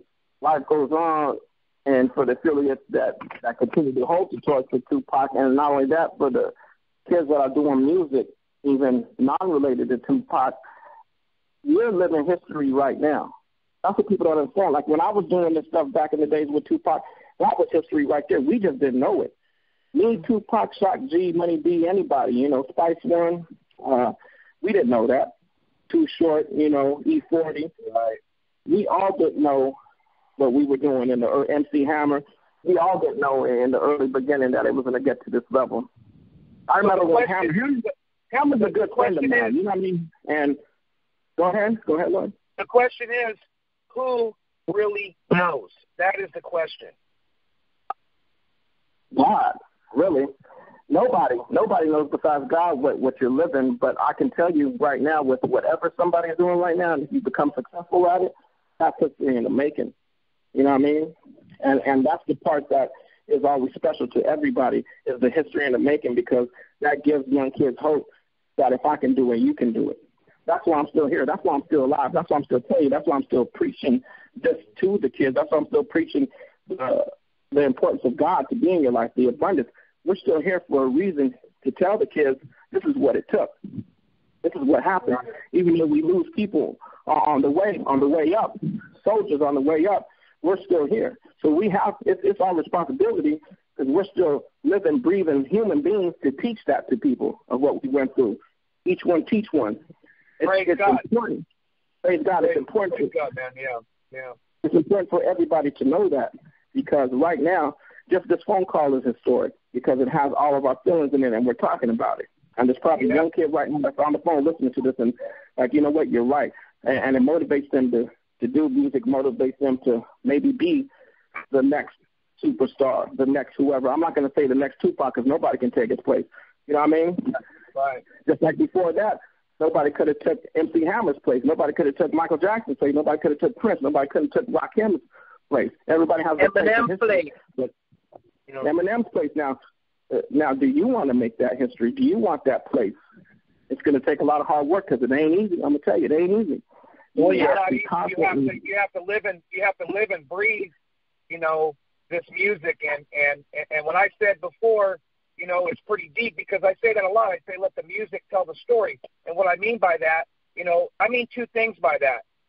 When you're creating, sometimes you don't really know what's going to happen. You may take out a horn section, or you may take out a hi-hat in between tracks, and as you're building, you're just letting things flow. The music is going to, in the end, tell the story. And what else I mean by that is what you're talking about right now. You're talking about a story that goes along with the music. People hear the music, but they don't really know the creation and what it took to produce that track and everything that you had to go through, obstacles to get that music to where it was right. And I know you, DJ King Assassin, you will do whatever it takes to make that track right, and you won't put something out unless you know it's right. And that's part of the story, of your life, because I know that everything that you do, you put your heart and you put your soul into it, and it's not just about the money. It's about making something that, they will listen to for years to come and enjoy, the body of work, which you have over, and 60 albums. Right. And you know what? And you can't forget the people that helped you get to that point. You can't forget. Absolutely. You can't forget your family. You can't forget your family who helps you out, in things. You know what I mean? Like, I can't forget my mom. I can't forget my brother right here who's with me, that was with me in the early times of making music and supporting me and going to shows and, having a good time dancing and letting people know that, hey, man, I'm having a good time and I'm dancing. I'm right here with my brother. I'm good. That type of stuff is powerful to the individual to have that type of support. I was fortunate enough to have family behind, and rest in peace to my dad. And he went to one show of mine before, and he was selling T-shirts. He passed away of cancer. It's been dead over 10 years, probably longer by now, but it always seems like yesterday to me. So, I God bless his soul. God bless his soul right now. We take a minute to pray for your father and everything that he instilled in you, through your life. And I know that he's right here with you and every step of the way, with what you're doing in your life. And I know he's smiling right now, because he's very happy, that, you have, gone through obstacles and jumped over obstacles and everything that you've done in your life. You've never been a quitter, and you keep going and you keep going and you keep going, one step followed by another step. And that, is a beautiful, beautiful, story in itself, because, that is your blueprint and that is what you were, made to do. And you wouldn't, I know your father wouldn't want anything else for you. He got you your first tape deck. I've seen that picture, right. Your first boombox, and I know how that made you feel. Oh man, that was everything to me when I seen that boombox, when he got me that boombox for Christmas. The picture's still up on Facebook, and you can look at that picture and see that I was the happiest kid on earth on that. What I mean? I seen the smile on your face, man, and that right there, told me when I seen that smile on your face, man, it was a kid that just won the lottery. Right. Yeah, that's how it felt. Yeah. You could have gave I didn't know what a lottery was back then, but it felt like, it was like watching, how you get that special, watching Willy Wonka, and he sent out that special candy that had that invitation to come through the factory. I felt like that was the factory right there. You know what I mean? Like that was everything right there. That was everything to me. And, and that's one thing I wanted to say. That's one thing I love about you, man, because, you're able to, be humble enough, in your life and all the wonderful people and relationships that you have and all the people that you've been able to work with. I don't think there's one person out there that doesn't like you. And if they don't, that's their problem, because, you are who you are, man. And everybody sees what a great guy you are and how humble you are. And that is a great quality. And I don't think that, any money would change you. I know you've been very successful, and that's never changed who you are.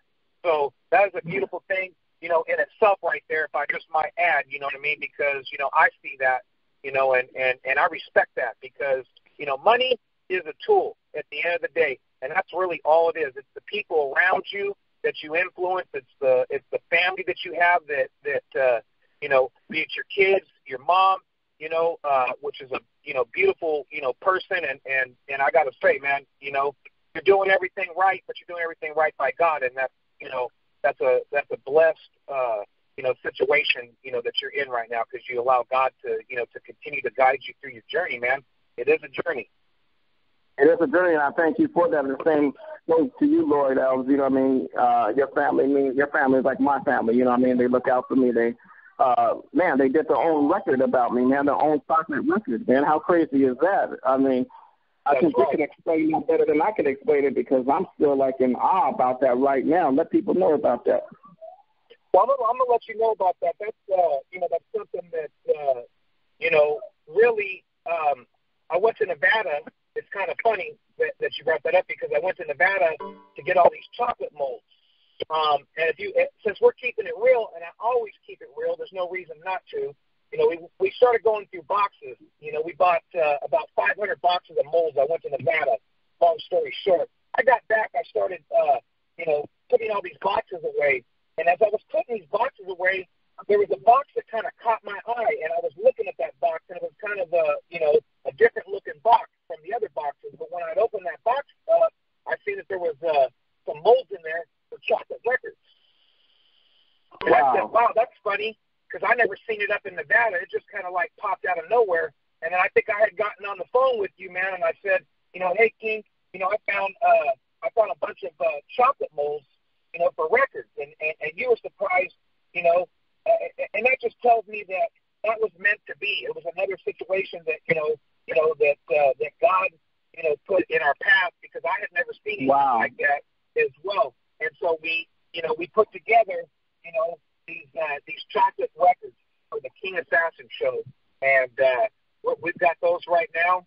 They're definitely, they're ready to go. And we're going to be on the street with these records. We're going to be blessing people with these records at different events. And it's just something that really, is going to be sweet, man. Sweet. And they can eat it, but I don't think they're going to eat it. I think they're going to put it up on their wall because I think it's something that you don't see all the time, I'll tell you one thing. That's crazy because I had forgot about that part that it was actually, something that was like meant to be because we didn't make these molds. I never ordered the molds. Lloyd don't even remember ordering these molds. I don't even think his family remembers ordering these molds. I think it was just miscellaneous molds that they probably had that Lloyd just stumbled upon, or I don't even know how that story goes. But at the end of the day, that was something that Lloyd's family didn't know, and Lloyd didn't even know himself, and it came out of like nowhere. And that's God. Just like that story we just talked about earlier, that song that I did with Tupac, we named it Bad Boys, Real Bad Boys. That wasn't intended for Bad Boy Entertainment. It came out of nowhere later that it seemed like it was.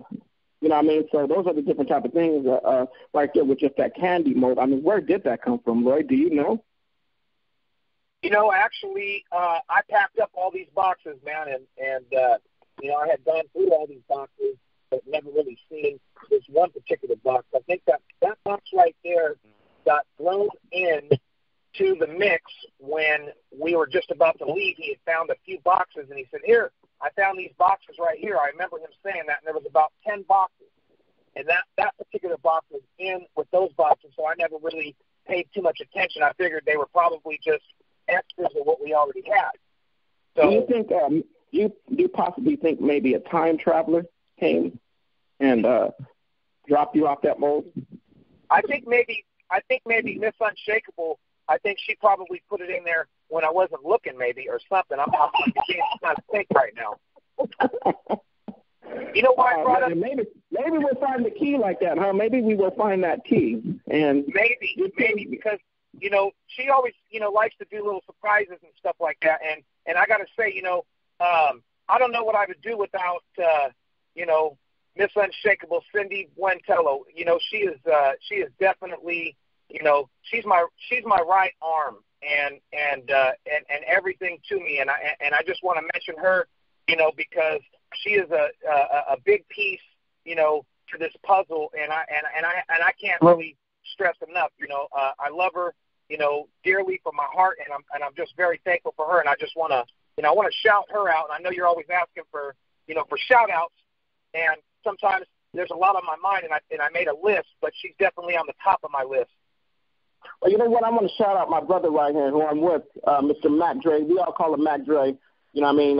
Manny Venegas, he's over here sitting down with me, you know, and we're reminiscing. And Lloyd, he said that was a beautiful story that you had. But I got a story about my brother Mac Dre that special to me that I want to tell everybody about, because he was Shock G's right-hand man. You want to know why? And I don't know if he wants to say it right now and tell everybody. He's saying beer drinking. Yeah, beer Budweiser drinkers.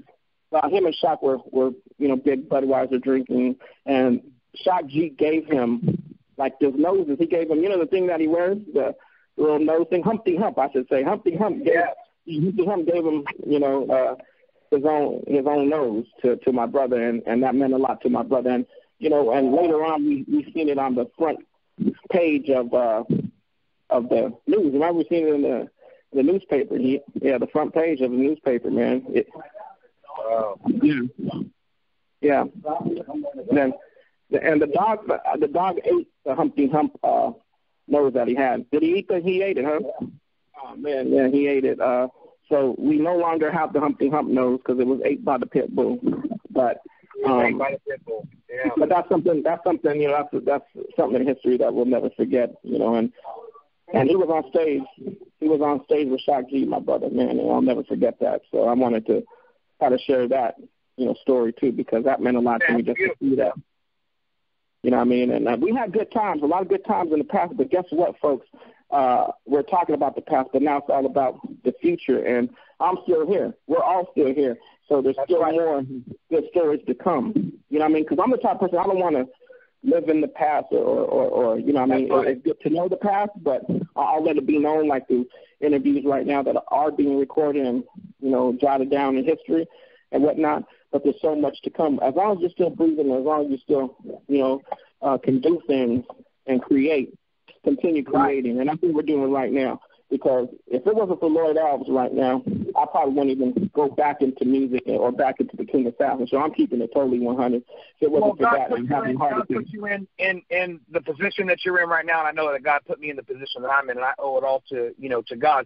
And I think you had mentioned, speaking about, you know, future and past, you had mentioned to me, you know, in a vehicle, there's a rear view mirror, and there's a rear view mirror, and it's smaller. Or maybe was that you that told me that? Mr. Chick, was that you that told me that? Maybe it was you, King. You know, there's a rear view mirror and it's smaller for a reason, because you're supposed to look at your past, you know, and not be able to see, you know, so much all the time. But the front of the glass, which is the front window, is a lot bigger because you're looking forward. Exactly. That has really something to, you know. That's something to say, because that's really how, you know, we need to live our lives. You gotta live your life staring in the rear view. You know, Tupac had a song called "Staring at My Rear View." You know, through time, because that's exactly what you got to do, man. You have to still look in that rear view to be cautious, to learn to remind you, yes, and remind you, and to remind you of what you learned. Exactly. You know what I mean? That's what it you know, because if you don't remember certain things that you did in life, then you could repeat the same process over and over again. You don't want to repeat the same process over and keep on going back to jail. You don't want to keep on getting sick.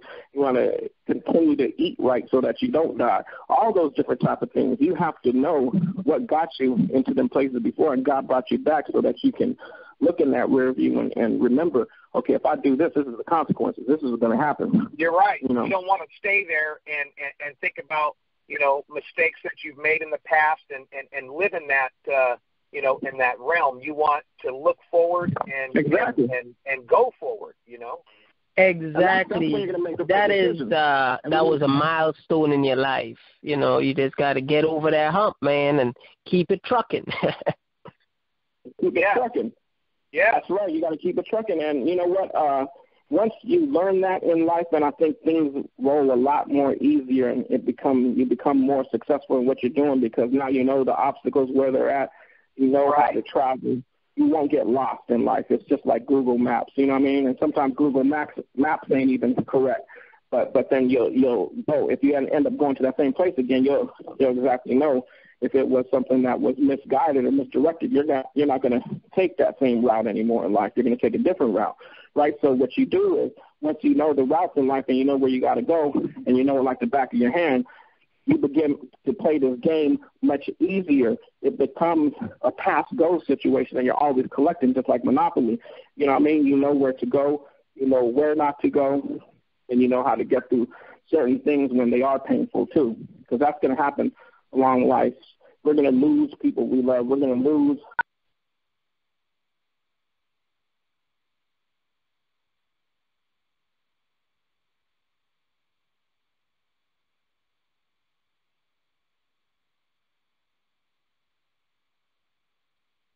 be strong for your family, be strong for the loved ones. You know what I mean? That's what it's all about. I think we're running out of time here, but Nynjah, I'm going to hand it over to you, hand the mic over to you, my brother, and thank you for having us on the show, me and Lloyd, man. Thank you so much. God bless you, brother, and, a lot of great things are going to continue to come your way, and, you're doing a great job, man. We really appreciate you. Oh, man, I appreciate y'all, man, definitely for being on the show, and I definitely want to work with y'all in the future, too, so definitely y'all keep linking with me.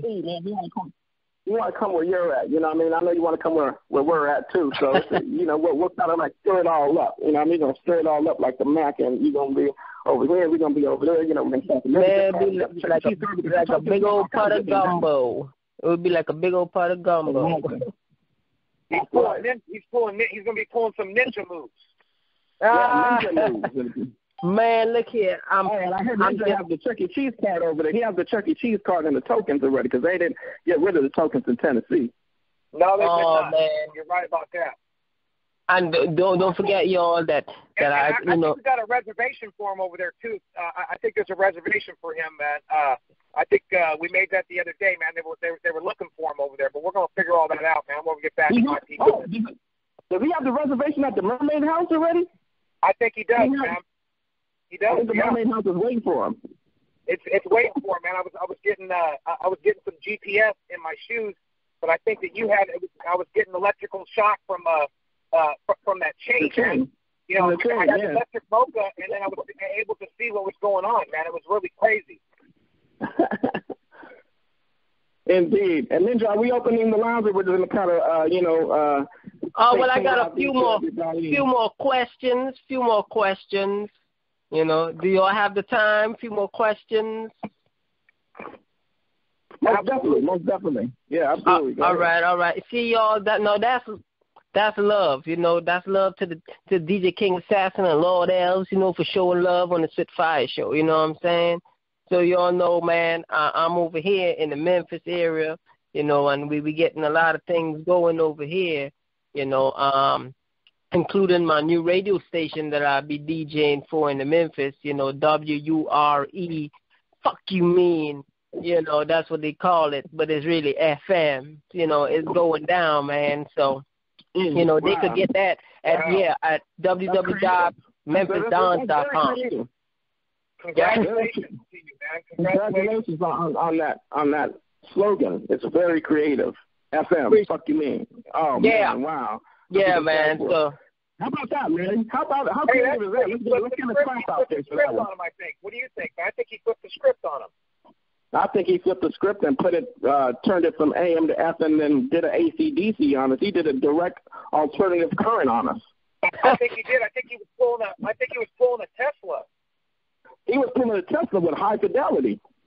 He had some high fidelity Tesla moves, man. And, he had some high fidelity Tesla ninja moves.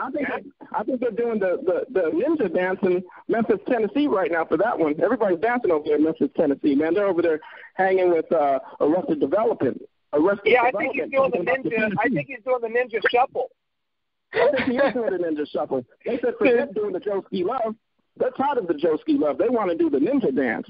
I think he had one of those electric shock mochas from 7-Eleven, and I think he was doing the Nynjah shuffle in there. Well, I said, Assassin and Lloyd, I tell you what, they could go and do the Nynjah shuffle to my mixtapes on my website. That's what I'm talking about. Yeah. See? I got part 1 and part 2 of the reggae mixtape. Tell me about your mixtapes, what you got coming up. Part 1 and part 2 already got them online. Is at www.spitfireintl.weebly.com. So they could go on there and they could really like check out all my work and everything that I do, man. So that's definitely what we got coming up. We got some big things coming up, man. We got a couple more interviews. We got one more interview with them boys from Atlanta, Georgia, Joey Breeze. Yes. That's right. Yeah. We got an interview with him. He's going to be on our show coming up soon. So, we're working on that. Make sure y'all check me out too, man. Every Thursday, on the radio station, I have my own show for 2 hours on the block, doing like mixing up with some reggae vibes and some island vibes, my own island. Yeah, man, it's gonna be from 8 to 10. So y'all tune in from California. You know how we do, baby. West Side, West Coast. Yeah, popping the most. Yeah, popping the most right there. And thank you, Nynjah, for having us on, man. It means a lot to me and Lloyd. This whole entertainment business, all the way down to the radio, to the DJs, it means a lot to us, man. It means a lot to be able to, engage with Absolutely. Amen to that, man. Amen to that. It's only love, man. We love talking to people. Yeah. So I want to ask let's see here. What genre do you play most of time? Like when you're partying and stuff, what do you like to play with? I like to play with the old school stuff, because the old school stuff is actually like the real old school stuff to us in my age, what I mean? Because the old school stuff to kids nowadays is like Tupac and Biggie, but that wasn't the old school to me. The old school to me in hip-hop was like Big Daddy Kane and stuff like that. But when I say old school as far as what my parents used to listen to, I get down to that. That's what I get down to. I get down to what they used to listen to. You know what I mean? Some blues and stuff? Blues, funk, Parliament, you name it, man. Michael Henderson, wide receiver, Lips Incorporated, even the 80s stuff, even stuff like Devo. List goes on. Even Lloyd will tell you, man, we listen to Alabama, we listen to country, we listen to everything. Oh, yeah. Like, there's no... See, that's what I'm talking about. Music is universal, everybody needs to be listening to music. Bob Skaggs. Exactly. All that, Kraftwerk, all that shit. The cats, LA Dream Team, man, you know what I mean? Ice-T. Gap Band. Gap Band. Man. Right. So let me ask you this. So Assassin, who in the industry, like what we talk about with Tupac and everything, who else you produce for? Man, a lot of cats, and you can read it on the bio. Ice-T, the names we had mentioned: Ice-T, Wyclef Jean. We talked about that earlier. About the carnival situation, because he loves the carnival so much. Them parties that actually in New York are called carnival parades too. So, Roger Troutman, worked with him. Brother Lynch Hung, Cocaine. Who else we got on the list? Shock G, Digital Underground. Boy, there's so many. San Quinn, JT, the Bigger Figure. You name it. I know I'm missing a whole lot of other names too at the same time. X-Rated. He just got out of jail. E40. Sugar T. Right. The whole clique. Wow. That's what's up, man. Big shout out to doing all that. You know what I'm saying? Because that's definitely, making history, like what people are really listening today in the music world, you know, especially when the DJ's ready to spin his set, and if he's doing a 90s set, you know, that really takes them back into knowing what history really is, you know. When Pat came with All Eyes on Me, you know, like, what do you think about that song? Did you have anything to do with that All Eyes on Me? I had nothing to do with that song, but it's, you know, one of my favorite songs, of course, you know, from Tupac. You know, at that point, you know, he was fully death row, and that's kind of like when I wasn't there because I moved back to the Bay Area, you know, from LA. So around that time, he had just got out. He had just got out of jail and went.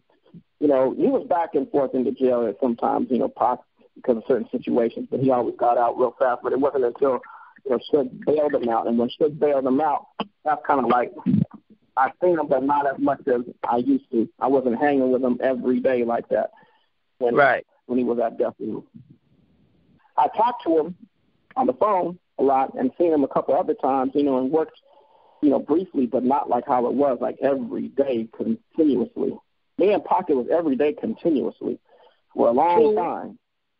So do you have like live footages of you and him, or pictures from back in the day? We actually do have some live footage that Rated R has, but Rated R is locked up for life in prison right now. It's until he gets out that we could really release it, because he owns that footage, because he was the only one with a camera that looked the size of a VHS. Well, it was a VHS camera that he had.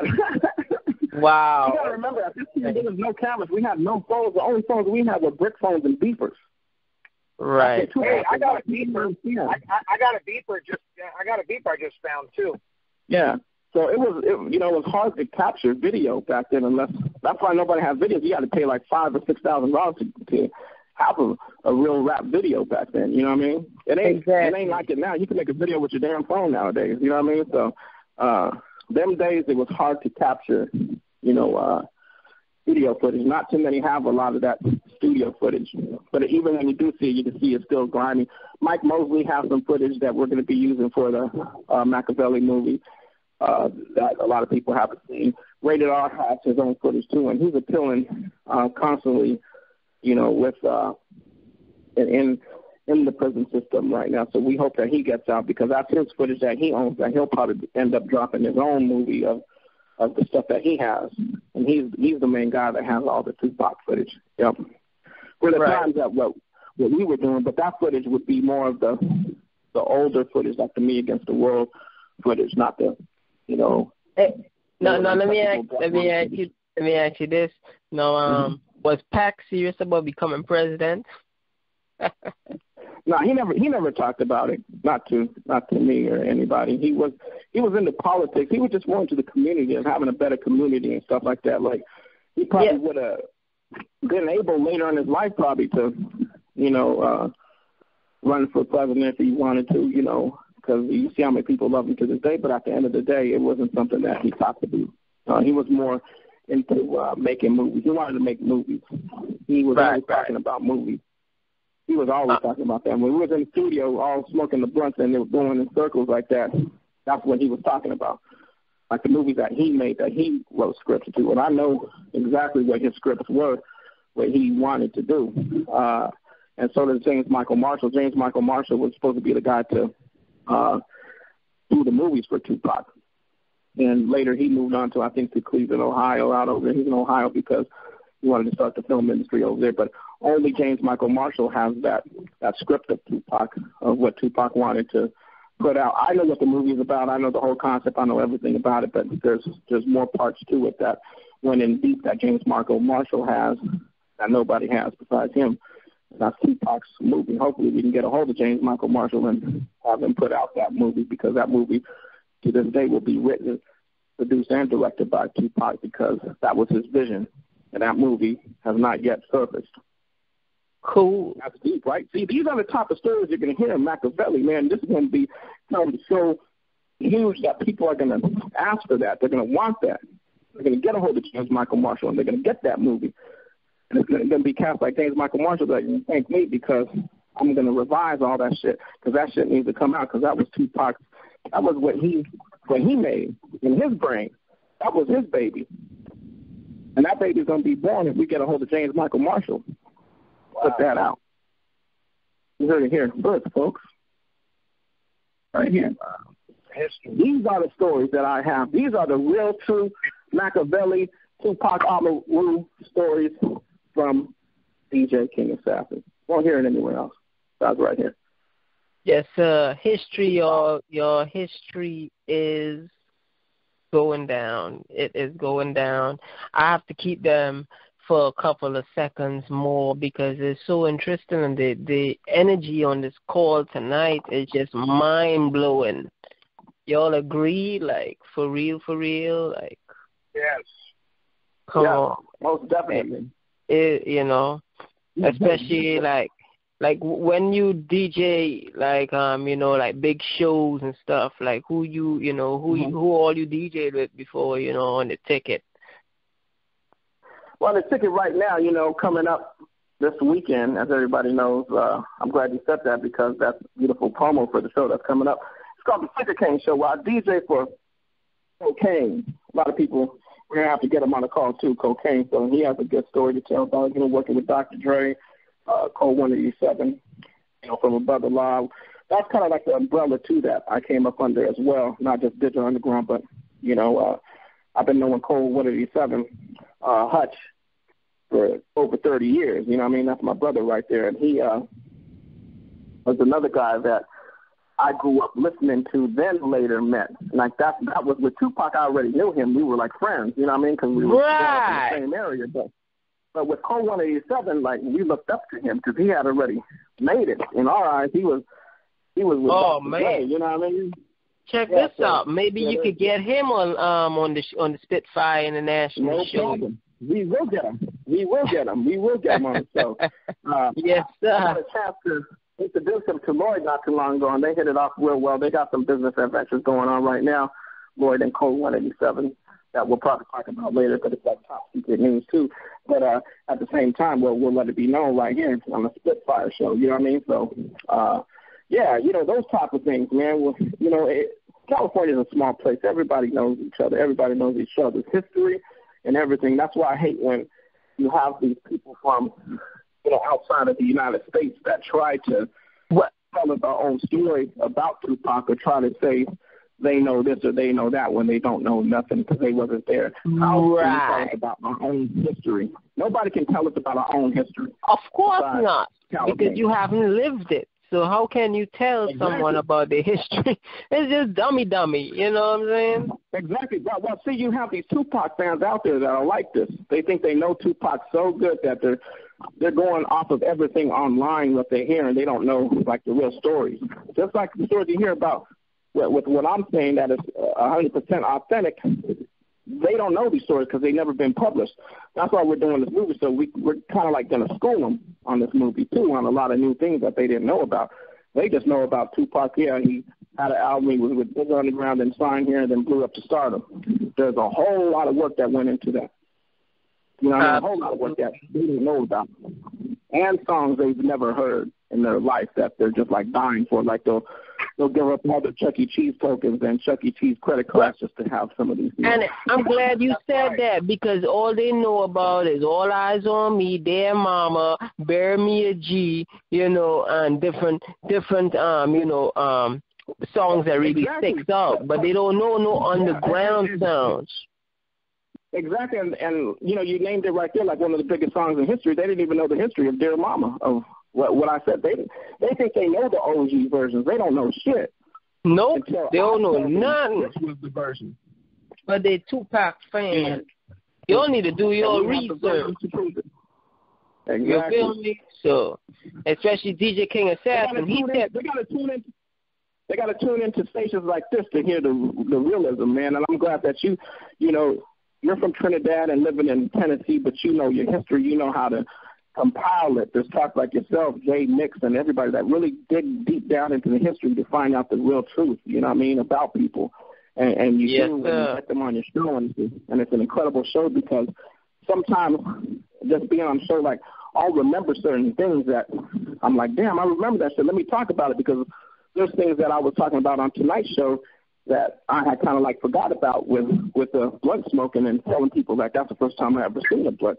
Like right. You know what I mean? So they were in your rear view mirror. That's why. They're in my rear view mirror, exactly. And those things come up. So I'm glad to do shows like this. I'm glad that y'all get me so that I could, get out of my spirit into the spirit of the world to remember certain things that come to me of my experiences of doing early music and being around Tupac and being around the Wyclefs, being around Roger Troutman, being around Eazy-E. You know what I mean? Eazy-E's another one that I work with. We've been doing this for a long time, interviewing a lot of people, and I'm sure you have been doing it too on your shows. So, I just want to give you the co-sign as well too on my show that you are welcome to bring any artist, celebrity that you know through on my show, and we chop it up. You heard? That's right, and we will. We definitely will. I know me and Lloyd are working with a lot of incredible artists. One artist we're working with, too, we want to bring her on the show is Ronise Levias. She sang on the original, Brenda's Got a Baby. Brenda's Got a Baby by Tupac. Oh, Brenda's Got a Baby, yeah. Yeah. Okay, nice. Yeah, she sang on Digital Underground, Tupac, Too Short, the Tonys. She's real close with Bobby Brown, you know what I mean? And she knew Whitney Houston. She's an incredible singer. We're mixing down her album right now, which is incredible. And, there's a lot of other people that we work with, so it's kind of like the people we work with we'll bring on your show, and we'll also, bring some of our past friends that, are still working, but they're kind of like into something else now besides making music. Because let's face it, folks, sometimes when you do this music for a long time and you're as old as us, well, as old as me, I should say, sometimes this music does get old to you, and you really don't want to do it no more. Then you venture off into other things, and them other things still are important that mean things to people. You know what I mean? Just like Cole 187, he really doesn't do the music thing no more. He's doing the Rock Boy Honeys with doing, for models. We have this whole model industry going crazy right now in California, and, you can check him out on Rock Boys Honeys 187. If you search that on Instagram, you'll follow what he's doing. So, even though he was part of the incredible group Above the Law, he's doing his own thing now, which is different than music. It has nothing to do with music, but that's he found his thing, what he's doing now. You see what I'm saying? Right. There's a lot of other people. Yeah, because he had this purpose in music. Don't get me wrong, and with quadruple platinum over there with selling records to this day, but and making a whole lot of hits for a lot of other people. You know what I mean? But it's more of a situation now. Sometimes in life we just want to do other things. Like I love music. I kind of like took a big break from it for a minute, and I was just hosting other people's mixtapes. But I also was, getting into this King Assassin show, and we came up with this whole comedian type of thing and just having fun with people. You know what I mean? Right. Like interacting with people it's something different than music. You know what I mean? So that's what I'm talking about, man. It's like, everybody has a purpose, and just because it's one purpose that people know about, there's other purposes that, come into play that later become just as successful as other people's purposes. Yes. Absolutely, man. Yo, like, for real. But music brought everything into play. So that's really, a beautiful thing in itself, because if it wasn't for the music, we wouldn't be doing the comedy. We wouldn't be doing any of this. It's the music itself that brought everything together, and that's very common in today's world with, just the way things are going, But that's how we connected with the music, so, hey. Right. I'm thankful for that. That's awesome, man. Like, y'all, this is big stuff, going down right now. This is history being made right here with the King Assassin and Lloyd Elves right here on the Spitfire International Show, y'all. We just keeping it pushing right now for all the viewers out there that's listening live. Spitting it. Spitfire. We spitting that fire. Man, that's how that started off. I was a rapper, too. That's how the name came in there. And then I just ventured off in the DJ world. That's how you do it. Yeah, man. And you see, who were some of your influences growing up? Spitfire, Nynjah. You know what I mean, DJ Nynjah? Tell us about some of the people that inspired you to we talked about, doing the whole thing in Trinidad and DJing out there. Who artists, what hip-hop artists, I should say, or was it even hip-hop that really, got you to where you're at right now? What really sparked me up is with, like, different concerts used to, come into play, and then, I wanted to be like, man, one day I'm a DJ for, all them thousands of people or all them hundreds of people out there. And, I really seen myself doing something like that, reaching out to the tops, getting discovered, and just doing it big, and then my mom, she's like, really to push me to a whole nother level on doing this thing because she knows what the entertainment business is. And she, she said, if you really, want to make it that big, just go out there and just start bringing out a lot of artists and co-signing for them. And that's what I end up doing. And I end up signing, not signing, but co-signing, that actually endorsing basically that, people will, fuck with different artists from different states and different, sides of the world, because my name, and I've done work with them. So it was like, hey, you know what, I like that, and we could definitely grow like that with people, just being collided. Because I was actually wanted to ask you, I would like to do a mixtape with you. So, that's something to look out for. Horns ready. Get the DJ horns ready. Let's put it into play, man. Get the horns ready. Get the drops ready. I'll get the drops ready. You get the drops ready. I know we got the memberships happening. The memberships are going to be at $9.95. $9.95. We're going to sell them all the way to $9.95, Nynjah, to all the people that want to get on the mixtape. So it's $9.95 to get on the mixtape. $10.95 to get 2 songs on the mixtape, but we got to figure out which mixtape you're going to be on, either mixtape number 1 by Nynjah, mixtape number 2 by Nynjah, or you can get on Chapter 3, with Chapter 3, which will be hosted with Lloyd, Elves, and Nynjah. So if you want to get a part of that, man, you better just hit up that goddamn motherfucking thing and get it right to us with the email, and we'll get you right on the mixtape. Yes, sir. Yes, sir. On that one. Man, we just sparking some things up, man. It's because it's fun chopping it up with legends. You know what I'm saying? That's like a Lombard situation right there. People don't chop it up with legends on the phone every day. They chop it up with Tom, Dick, and Harry and Susie from around the block. So. Yeah, Susie Q's. Remember the Susie Q's, man? We used to eat the Susie Q's back in the day. You know what I mean? Susie Q. Man, do they still have the Susie Q's out there? Oh, my brother's informing me that they still have the Susie Q's available to eat. Man. So, we'll be breaking a lot of artists on the radio station, and that's that's what I'm definitely working towards right now. The radio station, Memphis Dons. We're definitely going to start breaking a lot of artists out there because a lot of artists already start being broken, especially from the Memphis, Tennessee. I'm glad you mentioned Memphis, Tennessee. Big shout out to 8-Ball and MJG, man. The cats. I mean, when I think of Memphis, Tennessee, there's like 2 things that I think about. Well, actually 3. Of course, Elvis Presley, first of all. Yeah, Elvis, And, right, Tennessee, the king of rock and roll. The king of rock and roll, and 8-Ball and MJG. And then the song that Arrested Development did to Tennessee. Absolutely. That's what I'm talking about. Maybe we'll get Lloyd to sing that hook right now. Can you sing that hook for us from Tennessee? Mr. Lloyd, Elves.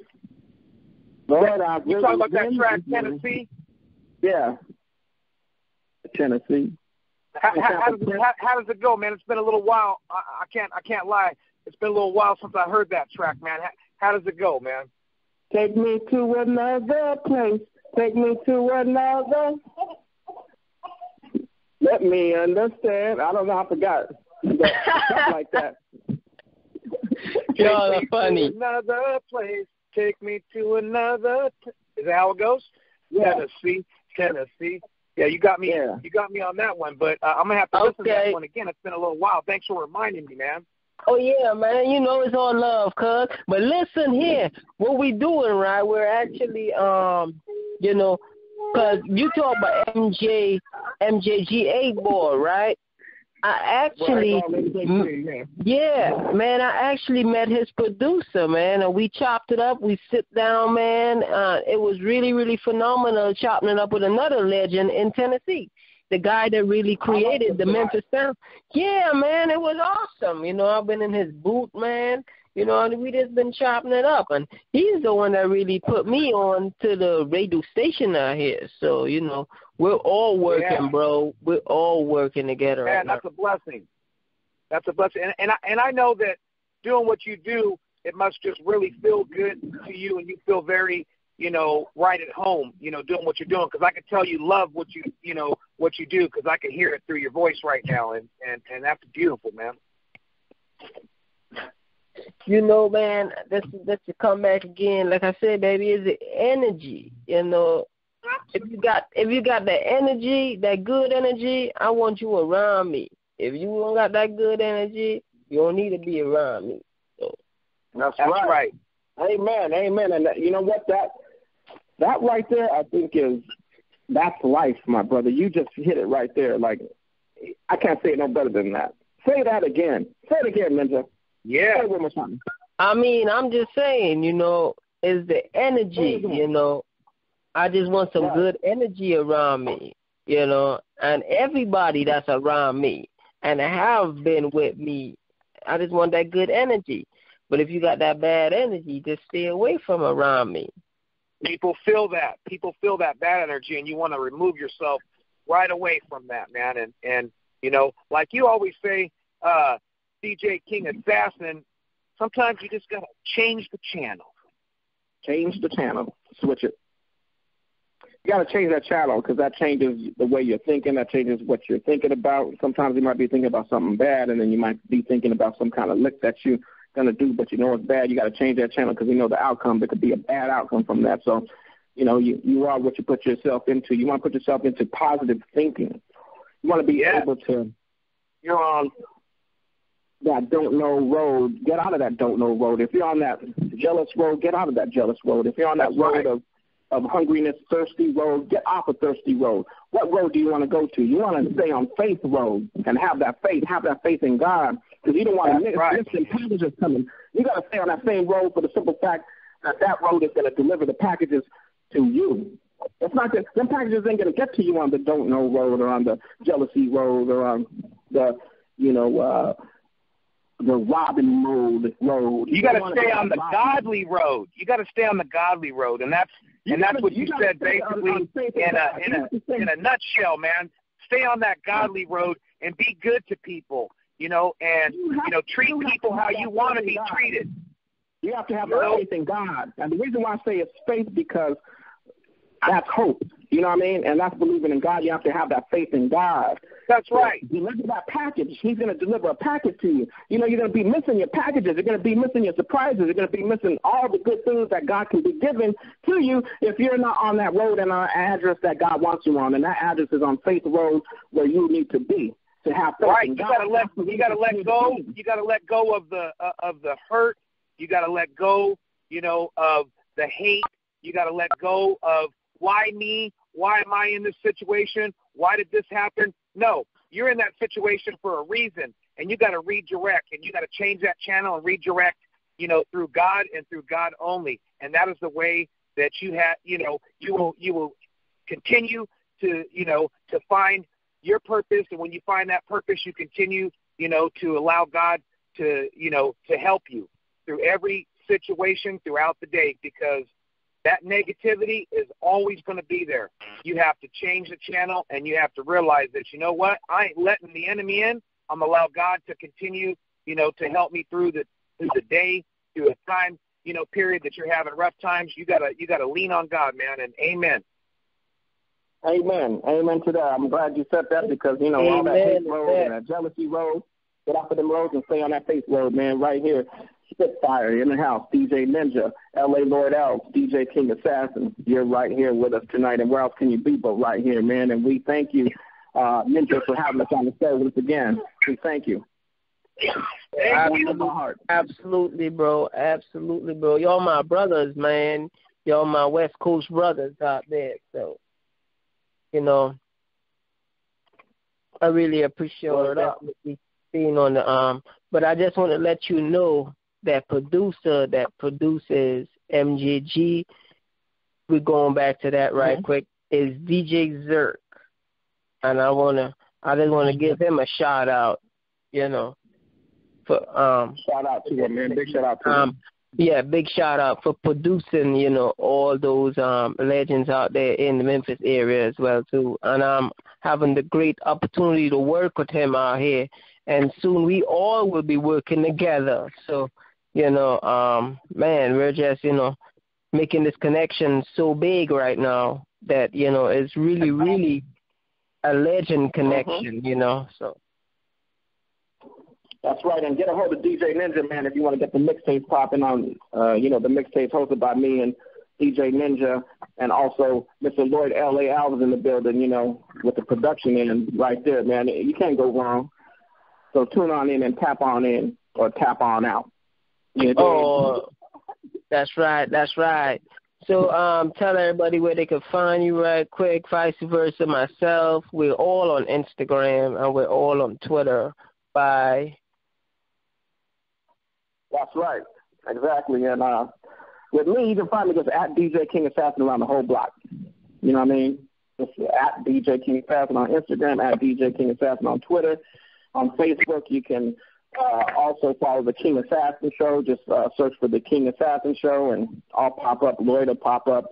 Nynjah will pop up because we all support each other. Once you search that, you'll find all of our, you know, networks under one roof through the King Assassin Show. So, you know, that's how you do it. And Lloyd, I think you have the website too. I'll let you talk about it. Go ahead and let everybody know. Yeah, you'll be able to find me on Facebook, Lloyd LA Elves. Same thing on Instagram. Same thing on Twitter. And then you'll be able to get on the website, which is unshakable.la. And then we do have a live feed coming, you know, from the Assassin Show on that as well. So you'll be able to see, you know, that, and also the, you know, everything that's, you know, that's going on. We've got everything, like DJ King said, we've got everything tied in. So, you know, you'll be able to go back and forth and you know, you got it. We're rolling, man. Keep it rolling, and that's what it's all about, is to keep on rolling and keep your faith in God, and you know, continue to, you know, live positive and stay away from the bad food, stay away from you know, the negative vibes and negative people, and you know what I mean, you'll be good. That's all I can say. That's all I can say. That's right. That's what it is, man. We take our hats off to you, my brother, for you keeping us on board, and until next time, and in between time, keep it locked on Spitfire here, man, because he's a big supporter of ours, and we're a big supporter of his, and we're gonna tie it all up like a shoelace. The game is to be sold, not told, but right here, you can get something for free. That's right, knowledge, because knowledge is power, power is knowledge. Keep it on lock. Spitfire. Somebody call the ambulance. Somebody call the firefighters, because Spitfire's here. Yes, sir. Yes, sir.